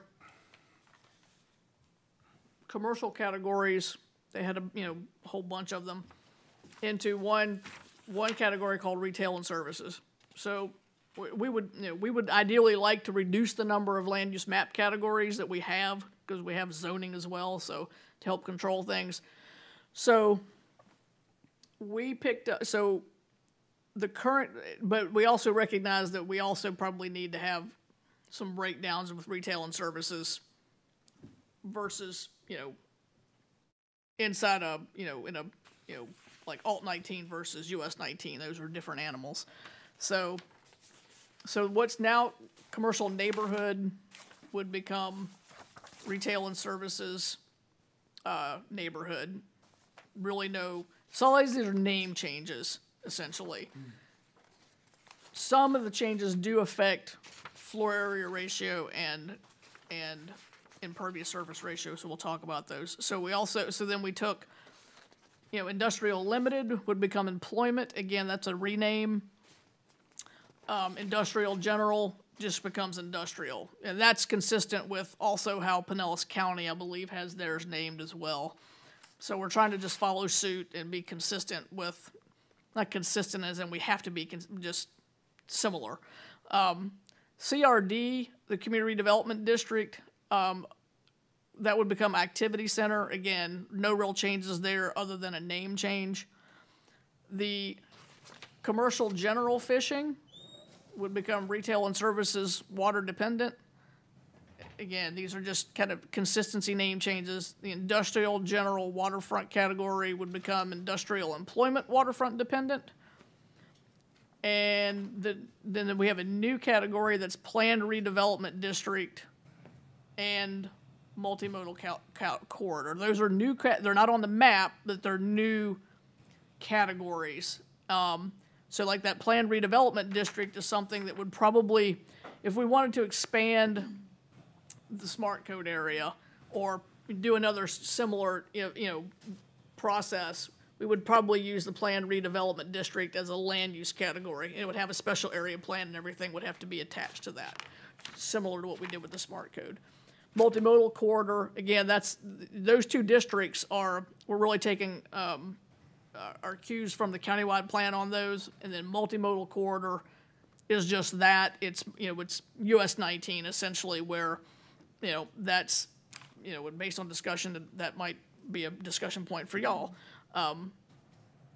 If we were going to try to do a special area plan for the US 19 corridor, it would probably be designated as multimodal corridor on the land use map. So, Do you want the rest of the categories? yeah, go ahead. So these are all the new categories or ones that were renamed. These are ones that we combined. So then we had some where we combined some of the districts. So we've got resort facilities medium, resort facilities high. Those just become resort, and we looks like we actually reduced the density down from 50 hotel units to 30 units per acre on those. Institutional, we just renamed public, semi-public. Transportation utility becomes public, semi-public. Those were combined. And then it looks like we reduced the floor area ratio from 0.7 to 0.25.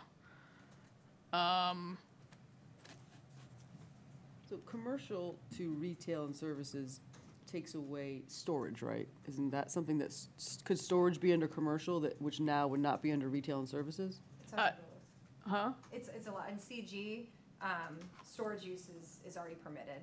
in the So facility. it's under retail and services as well? Yeah. I was just trying to find the difference if it's. Yeah. okay. So, so to that point, so the commercial general to retail and services, there, and we talked about this is where you would get that increase in, there's an increase in lodging density, hotel density would go up to 40. Again, that's just being kind of consistent with 40 units per acre. And then commercial, commercial limited combined with CG expanded to, okay, that was no name change. So commercial limited, commercial general. These new changes, if Moses Tucker comes back, which apparently now they have to start all over, they don't even need to come back, right? Won't this change? I'm trying to. I mean, we won't have to come back It's for the the- residential office retail. Well, That's come what back it for the is now. zoning, I'm saying. They can just come back for whatever they want. Yeah, I The mean, no, conditional- yeah, that would be, under this, If it, they would go to retail and services. So all of those, the commercial general, commercial limited, commercial rec, and residential office retail would all become one category of retail and services. And it would basically, to your point, yes, they would not have to, because that zoning change. because they would not have to be back for a land use map amendment to do what they want to do. This would recognize the increase in the floor area, and the impervious surface ratio to be consistent with what's allowed in the highway business now. That certainly is, again, kind of open for debate. I know there was some concern about that increase in FAR. So this is a good place to maybe talk about that, recognizing that if this is just not palatable to y'all at this point, I'm fine with pulling that out, because I've also, on the other side of this, we've recognized that the US 19 corridor is transitional and it needs a special planning effort. So this may be cart before the horse, is my I think it'd point. be helpful to have the map, because it's really hard to see Yeah. what, I'm still kind of learning what all the So the- categories are. I think, So on the strike-through table, even though it's also confusing, it at least shows in each of the categories the additional uses, I believe. Yeah, so Okay. there's some, yeah. So, all right, So we're It may help a little bit. yeah, no, that's, I think I would be hesitant on the floor area ratio change, particularly in an area where we know we're already dealing with an artery at an F level of service. Anything that allows density increases over the existing, I think we'd need to look at real If- closely. I just want to provide a little clarity for that retail and services category. The only category where the FAR would potentially be increased is properties that have that ROR Or designation. designation. The CG, CL, and CR already have the same floor area ratio. So that's the only category that would be increased. So that's that, it does include that Moses Tucker property and, any other vacant properties, basically from the north side of the river up to the county line. So it's really that's really where the ROR is located. So it's a handful of properties. And again, if we think that, I'm perfectly okay if you want to pull out that ROR at this point and deal with it in the future, Well, I keep the feel like- CGCL and CR as retail and services. after everything with the Moses Tucker you know, that whole process of coming and, you know, saying no and saying no and saying no. And like when I prepare my clients for like depositions, I always tell them, if you don't know the answer or you don't know, you don't remember, you just stick with that answer. Now they're going to ask you a different way, but you're not going to change your answer because they're going to just keep asking different ways, but they're asking the same thing, so don't get confused. But eventually, sometimes you just muddy the waters and you ask them, and then all of a sudden, oh, you get a different answer. And so I think that's kind of what happened there. And the more I thought about, well, we couldn't explain why it was the way it was. Maybe that's why it was the way it was, to prevent that. It was an odd thing, and maybe, you know, whatever that use that it prevents, you know, it's there for a reason. It doesn't mean that nobody else can be there. They just want these extra uses. So I'm just saying, like, maybe that was the reason, was to prevent that. And I mean, all of that stuff to just basically change, you know, our zoning. And we said no all those times. The BOC sent it back, and then they said no. And I just, you know, to just all of that work and all of our time just so they can come back and we can just change it and they can just go ahead and do what you did, what you wanted from the beginning. I just assumed that was the reason for the zoning, is that it was to prevent something like that happening, which is a very dangerous slope, because as that continues, if we don't ever change it back so you need a conditional use map, that will just become a pattern. That could have been what they wanted the whole time. To me, there never was a real plan, because I just think the goal was just to sell it, to increase the property value. You know, now I don't have any zoning restrictions. I can sell whatever I want. No one can enforce this agreement with these homeowners who just all of a sudden switched, you know, because of this wall I'm promising them for 25 years. Here, sell it to somebody else, and now you do whatever you just increase my property value, and I have never had any plans. Here's a storage facility. It took me 10 minutes to put on my map. I mean, you know, for a site plan that, you know, Commissioner Lunt, I mean, I think, you know, Mr. Kuskudis has brought this up before. We need to reevaluate when the BOC doesn't agree with us. And I think up until that point, we were very hesitant. And I think when we're hesitant about zoning changes, you know, at least my thing is, like, if I'm hesitant or I'm not then we're advisory. Just go on default as I don't feel comfortable about this, no. Let the board make that big decision. And ultimately, they did. And I think Mr. Seaman did a really good job of explaining our reasoning in putting it up to conditional use was dangerous. Because you basically said, oh, it's fine, you'll come back later. Well, then if we say no, they have, okay, well, whatever. I guess that agreement that you based your entire decision on is out the door. And the commissioner, one of the commissioners that actually made the motion said, I was against this, but then I saw that you guys had an agreement. And that's just not enough to just have two private people in an agreement that we don't know. We only know what they want us to know. We have no idea about the rest of the agreement. Well, the whole agreement was provided. Well, either way, it's not. But there's no way to enforce it. You know, it's a. You know, it's. So what I'm looking for is, I mean, you know, from staff perspective,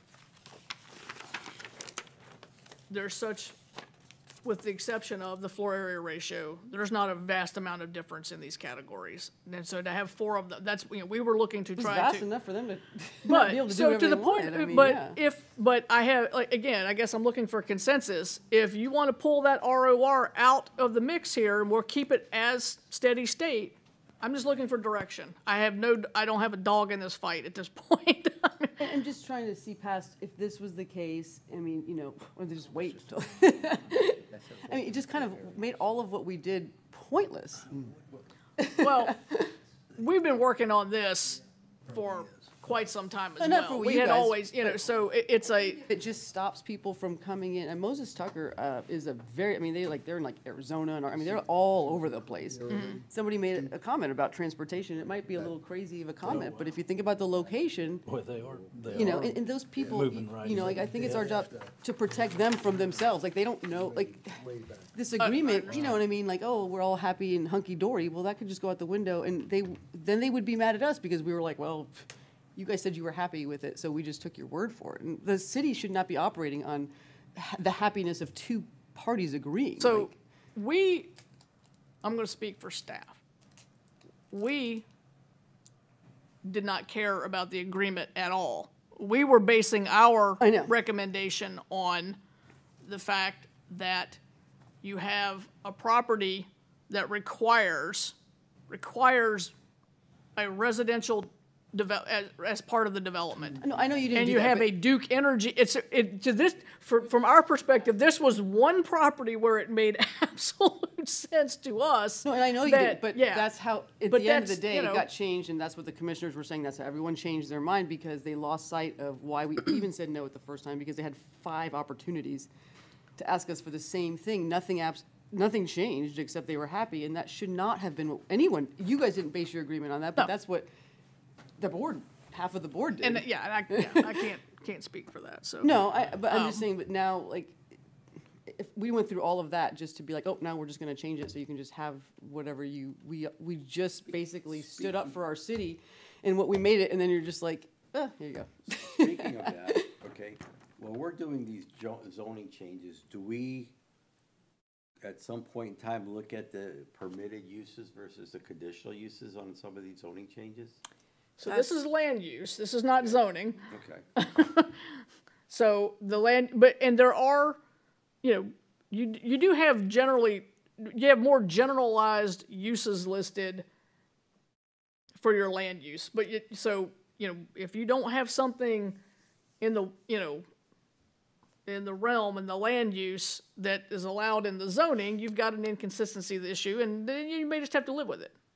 That doesn't mean that everything's going to be 100% lockstep. It just doesn't work that way. Well, I'm confused. If you've got, if this is a land use map, Zoning. okay? If it's a land use map, okay, and we're heavy industrial, land use is the industrial, okay? Doesn't that mean that is zoned for heavy industrial as well? Maybe.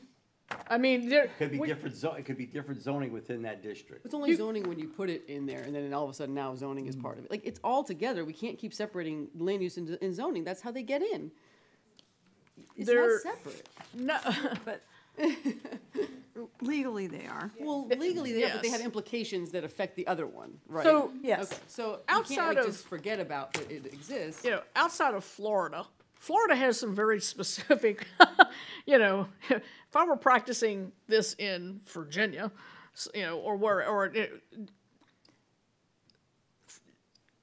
generally land use maps are much more general, broad brush. Like the place-based policy. They're all, yeah, exactly. If I could, Policy yeah, it would really, literally would be more like the place-based area map that we've included. That's a more normal, I'll say, land use map for when you get outside the state of Florida.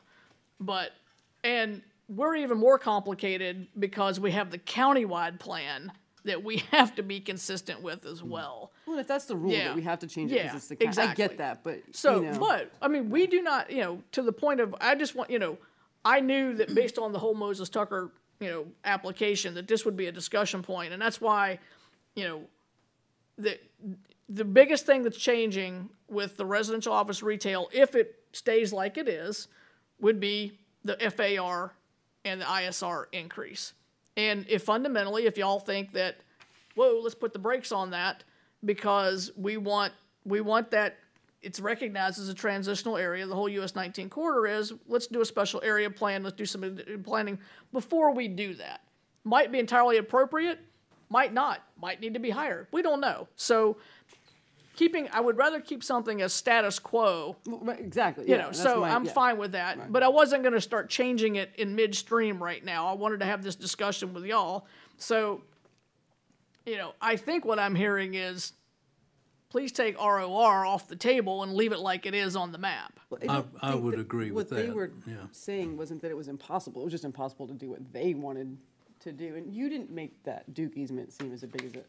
And like, they made it, but you were just like, yeah, it's kind of in the way. But they made it seem like it was impossible. If the Duke Energy easement, Duke Energy will have to approve whatever comes along. I have not personally put my eyes on something that said that they are preempted because of what's going to go in that easement from doing residential.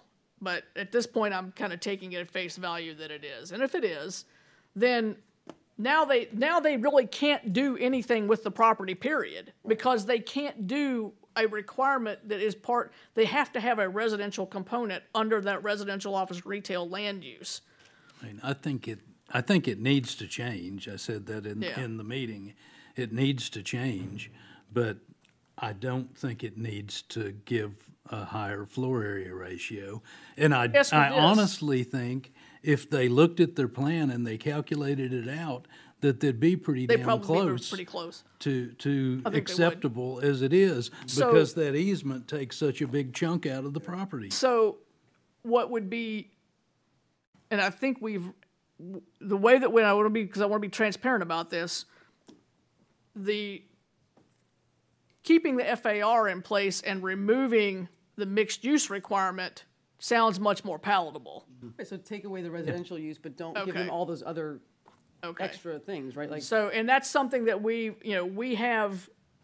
that has taken place through these strike-throughs and underlines, is removing that mixed-use piece in that ROR district. So if you're comfortable with that, then that achieves, I think, to me, that was that's a bigger issue so for me the than it juice is thing was increase. like a red Yeah. herring the whole time. Was Yeah. just to ask for more that they didn't need Yeah. They get to dirt now too, say. aren't they? Yeah, it's all Yeah. cleared. Yeah, they've They're already there. torn and it that- all up you know, already, yeah. And they've been there the whole time. Yeah. And then, oh, we don't have an email. Oh, we do have an email. It was. So I think, if y'all, Just for clarity, Yeah. okay, so if we kept ROR, Yep. basically, all the existing entitlements would be the same, but then it would remove the requirement for mixed use, correct? it would That's remove what the we're saying. requirement for mixed use, yeah. Yeah. So that would be actually what they specifically asked for. They were asking for more. I mean, they won't. They were will getting not the be able to present. do They were storage. getting, yeah. and They so- still They won't, will not be able to do they won't be storage. able to do the storage. ROR does not allow for. Because Oh, so that's- ROR does but- not but- allow for the warehouse or these But they could quasi-industrial. potentially do No, that's retail fair. or something. Well, I mean, personally, I think storage is a great It use is. of It is. this piece Yeah, of but property. there's no way Because they it's, guarantee because they were it, gonna do it that. has low traffic. Yeah. I mean, we can, That's storage. that's easy enough. I mean, we can add storage as an allowable, or like, we can put warehouse / storage as Is a conditional use. or something. or as a We threshold could do- use or we- something, how we yeah. have it set up is with thresholds, so like so Yeah. many acres could be occupied with that. So, but why is that, why was it ever, like, is that because that category didn't exist where you had to put a mixed use for that housing? Like, if that was that simple and there was already another category, you know what I mean? No, I'm not following, I'm That sorry. category already exists where you just take away the mixed use No, it didn't, And no, it we didn't. don't have, for that small, it was like only 5%, right? Wasn't I'm it trying to think, I think, very small, I think right? that So, question came up at the meeting about, was another land use category considered? Yeah, And I I don't asked think that that. there was another one that was appropriate to the corridor The, from a the staff one. perspective. So it kinda that got sh- missed, I Yeah, guess. the one that shares the same floor area ratio is neighborhood residential, which really doesn't Yeah, sound right capture, yeah. on US 19. Yeah, and But- that's, in neighborhood residential, if I but I see, think that's it's what, pretty it limited just in seemed very, like, we, after all of this, like, finally got to the one point, but it got yeah. so confused, I think that was like the goal from the beginning. We almost just gave them everything they wanted for just something The that- the other way that we could approach it is we can do the name change. Just like we're gonna have retail and services limited for what was neighborhood. We could do a retail and services. I don't know. We'll come up with a name that basically that recognizes the same uses, but it keeps this FAR and ISR down where it is today. And if that, I mean, I think that kind of captures. Okay. They're still gonna, and to the point of, if we do this, and if they can make their project work, Moses Tucker make their project work, they're still gonna have to get a conditional use to do the storage itself, because that's required in the zoning, so, It's storage when it yeah, comes to. yeah. But the for storage the- is not a big deal, so. No. Yeah, I mean, that's gonna be the lowest traffic of just It about is, anything you it could is. put there, so it's a good thing. All right, so, okay, is there any more else? Any more, Ally, you wanna flip to the next one? This is the last slide. Oh, this is the last slide, okay. I think, oh wait, yeah, this is the last one. Do we have one of the maps loaded that shows us the affected areas? Yes, I can open that. So we had a few series of maps that show current, proposed, and then we just showed the affected areas. So I think probably the fact that this is just the current map, it's hard to see. Wait, I can't find my mouse. I have a question, it's much a clarification, because sometimes the colors are hard to pull through. Yeah. If you don't mind, I'm gonna put my laser pointer up on the screen. I drew it on this map in a hash. I like to use hashes. Is it Your fair to ladder? say, it looks good up here in this light gray? Is that County. all unincorporated county, top left? Right here? Yes. Yes. Everything in that gray, other than what's colored in a dark gray, a light gray, and reds? Let me go over here. This gray. Yep. So that's all unincorporated Yes. county. And then this is all unincorporated county also. Yes. Okay. Okay, that was With the just exception of Eagle Creek, which is like. the little That dots. one's Okay, so important. that's all unincorporated county. Now, I just wanted to do a comparison against the place-based area map. And in that place-based, and you don't have to flip to that, but there's a big, about half of that upper gray unincorporated county is labeled in a pretty rust, almost a chartreuse. Do you have the place-based map? This pink, I think we right, do. As I know, I made it up, you actually got it. That's the hazardous As- waste site. Is that what it is, the restricted? Restricted, that's the Stauffer chemical. Okay, Yeah. okay, so I was just reading and it says. Yep. So I guess I don't need a special area plan for the Stauffer site, it's got its own? It's got a big restrictive covenant on it that basically says, these are the very small set of uses that can go on there. I tell and- you what, it'd go perfect there.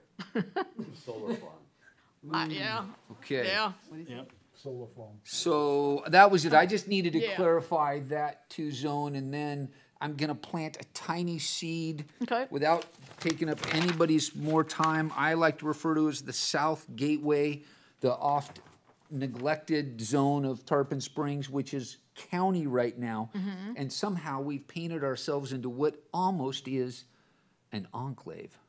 Only it's a reverse enclave. Can you show, on the map? Do you want me the other map? So I stare at this and struggle. I have to travel through it a lot, and just baffles me that our South Gateway, which is arguably just as important as our other gateways, is this mess It of is. county. So this was the seed I wanted to plant, is that I think that this zone almost warrants a minor special area plan to somehow wrest it away in a consistent and thorough manner so that it's not a haphazard. Because we can see this natural boundary line. It's completely natural. And we've already got this, but yet we allow the county to approve wacky tobacky things along that corridor that are just kind of messy. And all I I want to think do is that just is- point I think that out and go, that's hey, and this would also tie back to annexations, is that it makes no planning sense to allow it to happen in a haphazard manner. Yeah. I have no solution. We talked about, if you flip over to the place-based map, Say, we talked about extending. we talked about, so the same way that we've got that transitional on US 19, we talked about putting a transitional area on that South Gateway area. Again, to emphasize that we need some sort of a special planning effort there, but for some reason, we didn't do it. Well, We went back and there's forth still and an back and forth. opportunity. You just There paint it in is. green right there. There Just- absolutely Go is. back over to that. I can do it in hash mark. I did it in hash mark right here. I think that's that Which- property which that has one? the 88 I, units. so this, Yeah, yeah. I'm looking at this, Yeah. right, like, so blue is SPC, is that Mike? The blue is St. Pete College, Okay, so then yes. over here where, that's all unincorporated by, around the intersection of where the trail and, With the exception of the little yeah. gas station. And so it's a safety thing. that the 'cause what's 7-Eleven or is that happening the there Mini is Mart? because the county Like the turns a blind Subway. eye at what's going on there. Pizza place. The property owners have paved edge to edge of their property. Oh, it's awful. It's horrid what's happened there. It used to be, now that, because the auto lots keep hopping around and so they've paved everything, no permit, ruin our stormwater, and then they're just moving around like, Yeah. yep, okay, you see it, I see We, it. we do. And so I would not have any issues with, putting, making that corridor transitional as well. And to call attention to it. We went back and forth over on the place-based area map of, do we go ahead and call that out? Do we not? No one So, objects, I would like to have a little special attention okay. Well, we just talked about. as traffic comes Makes up, sense. a Yeah. sign, and then Yeah. just to exert a tiny bit of control, but right now we have no control over Yeah. occupancy. And I think, 99% sure that Pinellas County would be more than willing to do a joint plan. We've talked about the same thing with the north side of the river. They recognize that, they would be amenable to joint planning area, a joint planning process so that, we look at things cohesively. I feel certain they would. It's like everything else, time and workload. They did start what they call the cultural corridor. They did, yeah. I don't know what happened with that. I don't really either. liked it. What was it called? It was called the cultural corridor. Yeah. For the historic All-19 corridor through Tarpon, Palm Harbor, Dunning. And it was gonna kind of, I kind of liked it, but they. Nothing really happened out of either it. got dropped or it's just on hold. I didn't know that those areas were unincorporated.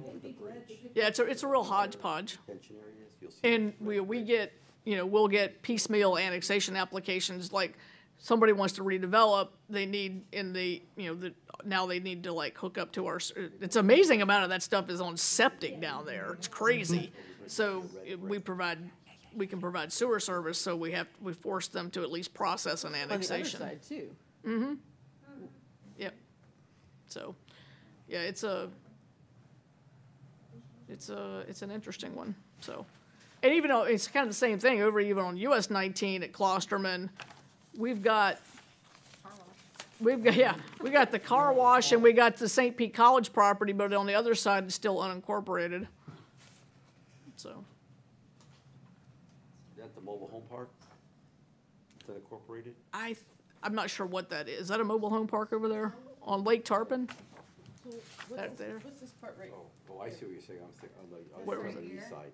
Yeah. I think that That's Oakleaf Eagle? Village. It's Oakley Village? Yeah, I think Oh. so. or Eagle Creek's over Eagle here. Creek's over Eagle- no, there. it is in here. That's Eagle. No, Creek. Eagle Creek, we This, Yeah. this is the mobile home park, I think, right here, isn't there? Yeah, it's up And then further, there's yeah. like a shopping So center. that's, Oakleaf is unincorporated? No, that's ours. The yellow is ours. Right, so what's that little, right I- there? Yeah, to look right at a there, map. under the yellow. Let me see. I I can't. can't tell the scale. Let's see. Yeah, it's just, you can see it's cut out. Yeah. Oh, This is yeah, an there's I don't know what that is. Okay, so it's, The wetland, that wetland? I think it's just an They didn't unincorporated call it in. property. It looks like it's one big parcel that maybe has a house. Is that where like you take that I think, shortcut? did we incorporate that, No, this still. that small little subdivision? That's the No, yellow that's- thing up that's above. a- Yeah, that one. That's what they Go said. back to my This is a zone. big one, though. It's a huge rectangle. Yeah. Yeah. It looks like from I just went to Google Maps. It looks like it's just a Single maybe a family house. house. I'm gonna look at the property appraiser and see what it says. Oh, I guess it just looks bigger on this. It's a big piece of property, but it's like one. It looks like one structure is on it. Okay. It might just be a house. Or Yeah, this we need to address, to be honest with you. That's, hold on.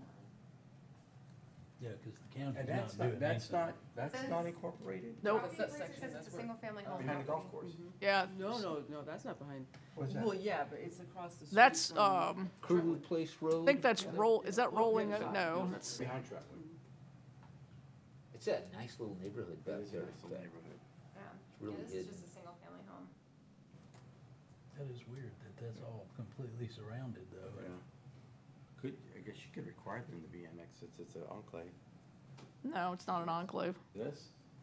Oh, that that might qualify as the problem is though you can't, even though it's an enclave, I mean, it's difficult to force annexation of an entire subdivision.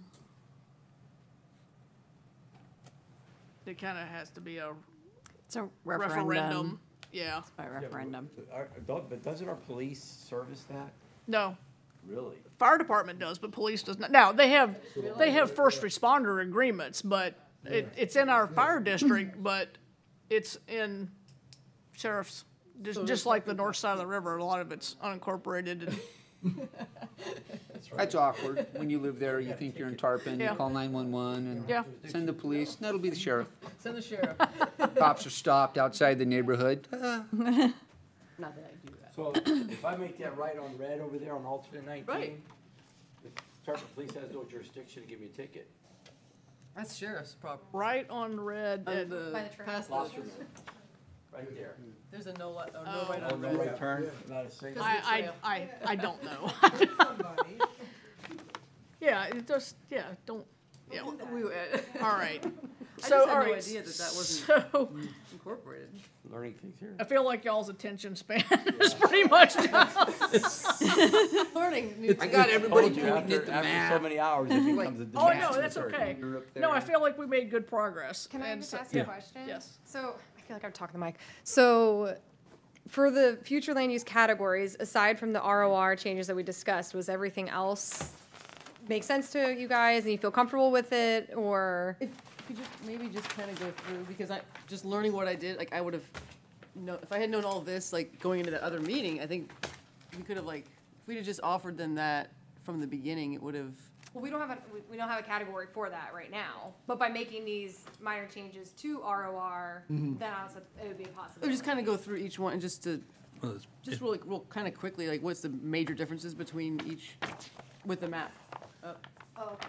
It's an ideal situation timing-wise, because what I really wanted to do was approve their proposal Right.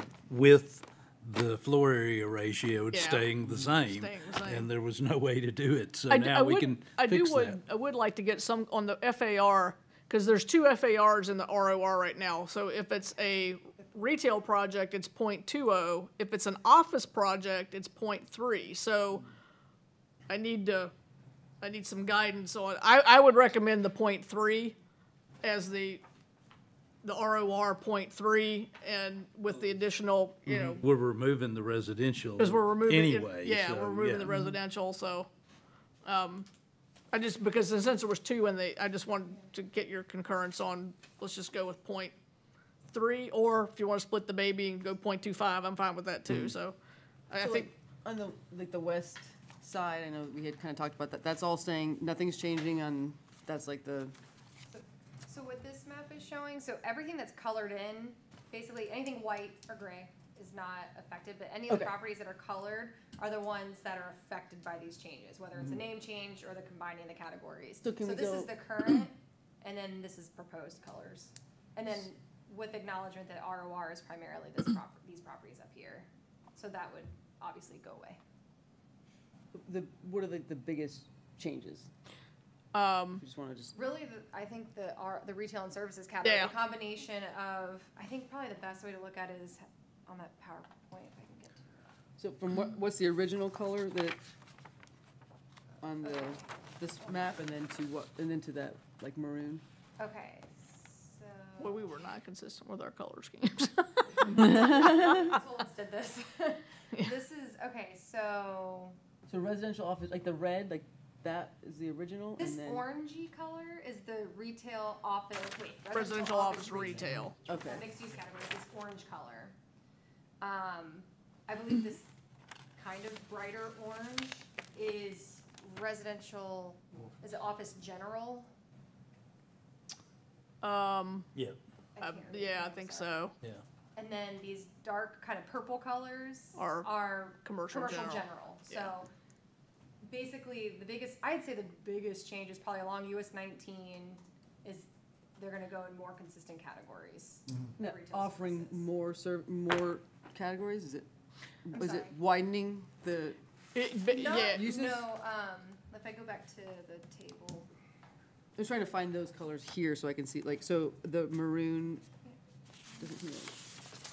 what we can do before the next meeting is we can just do a map of just the retail and services and commercial general stuff, so that maybe it might cut some of the clutter out for you. so like, there's transportation utility in this maroon, Yeah, and it's not in the where first. that's just a name change. No, it's a name change. Okay. So it goes to public, semi-public, and it's being combined. So transportation utility and Public, Institutional yeah, Or or institutional. and And it's- institutional are being combined, are yeah. being those will all be public, semi-public. I think, and we can, I think the presentation may have been sent to you guys, but if not, we can send it to you, because I think that these 2 slides that we have most clearly say what's changed. So it says whether it's just changing names, but everything for the most part stays the same.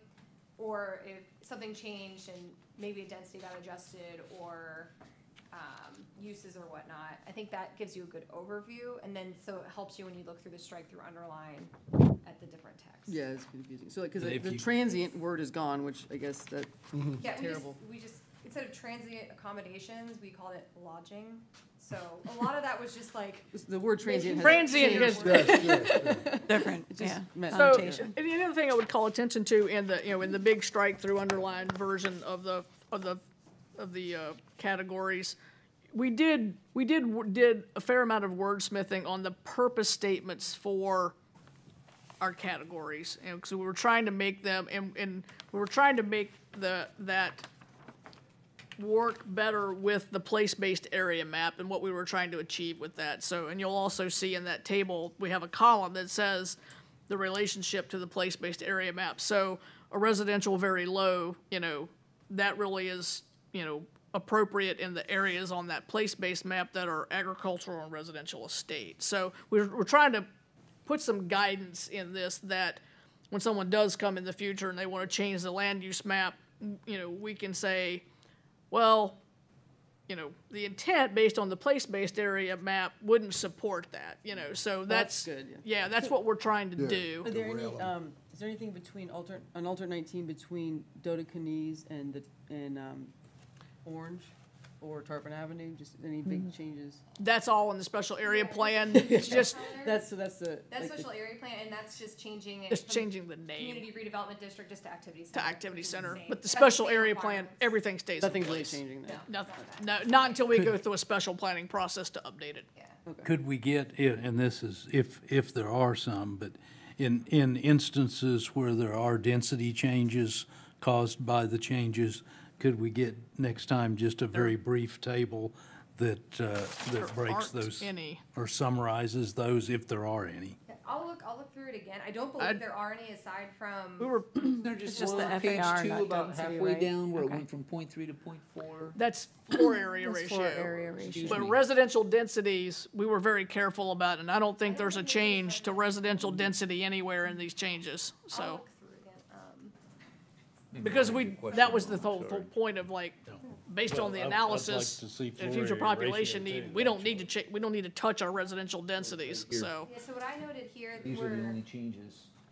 so the original, you guys can't And see that's mine the now. one we just talked about. So this, Yeah. yeah, these would have been changes if you guys wanted to combine ROR with all these categories into retail services. These were the effects. This was the most affected category. That kind of goes away, and we talked about just. Yeah, so we'll have, leave it alone. we're gonna change it to retail and services, pick up the uses, but we're gonna put, Some sort it'll of, be a retail and services limited or something, I don't know, we'll come up with something, and we'll push back down the FAR and stuff to what it is today. Yeah. so the only one I have noted here was CG, The was lodging increasing density. lodging from 30 to 40 units, And- for hotels, and that's our highest commercial designation. Well, and we took resort facilities high from 50 to 30. Right. So why did we go up in commercial general? Because I think that was the higher limit of, I think in ROR, it was, Oh, commercial recreation, I think, had the highest. there was one of those, of the commercial limited recreation, one of them had a higher, it was very inconsistent, it had a higher, like 40 unit per acre, so we went with the highest on the 40 units per acre for hotel density.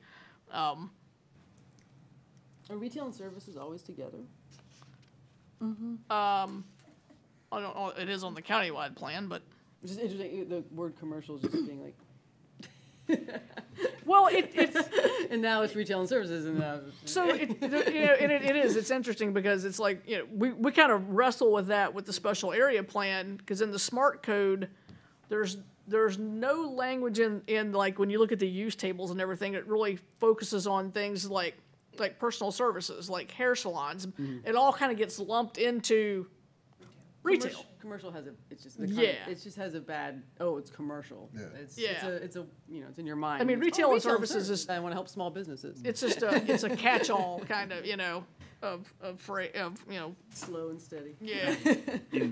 And maybe nobody else is concerned about this, but it just strikes me as odd to reduce the density for lodging in high-density resort and increase it in commercial.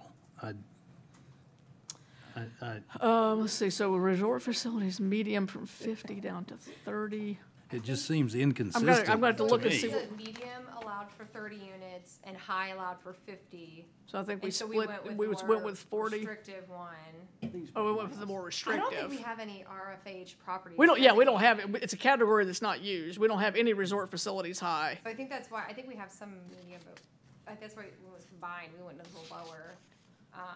But maybe 40 is just the citywide, unless you do the alternative density, give us a development agreement process. Yeah, I mean, why don't I'm we good with be, that. why don't we be consistent with one or the other? I don't really care which. Yeah, I like 40. 30 is really hard to make a hotel project. I mean, because you still have FAR limitations, you're gonna have height and things like that. There'll Why be give anybody limitations. some false hope, Renee? Why? Don't lead them on. I mean, just tell them. We do still need lodging in the city, so, no, I mean, I think 40 is a good, I mean, and that's, it's like, if somebody wants more, they can go through a development agreement process and ask for it, so, Yeah, make them work for it. all right. that's fine for me. Give, All right. is the getting. It's 8:30 is our, Shall we? Just question, on the one on the bottom, did you still want a consensus on either point 2, point 3, point 25, or did you like? I think we landed at Three. point 3, yeah. 3, yeah. We'll go with point 3, we'll call it retail and services limited, or retail and services something. Yeah, Just clarify language. Adding words is clarifying. Gavels out. well, at least all the uses will be consistent, the only thing that'll be different is the I'm just kidding. the limitations on the FAR. This was good tonight, It was folks. good, yeah. So at the next meeting, we'll be ready to jump off to, Yeah, I think we are done with neutral. A bridge? we'll be ready to jump off to, some additional elements, so we'll pick up with We do the housing ones? housing, transportation. With your packet that you have printed out there. We got rec open space, we got historic preservation, we got all kinds of It things, won't so, have as many wrappers are elements to sugar. it either. yeah, they're- Literally just the goals and objectives. Well, I will tell you, I good know meeting, you're sneaking. You're the candy man. good meeting. We adjourn? We're adjourned. They've taken my gavel away. They didn't let me have it at the last meeting either. Well, I learned that, I saw at the last meeting how Costa gave the gavel away. I didn't know why he did that. I guess you can't second a motion. Right. With the Right. gavel. Yeah. I thought, well, Right. that's an opportune time to be doing that. Like, And you're gonna have a pretty full agenda for your next Yeah. regular meeting. So do we need a schedule?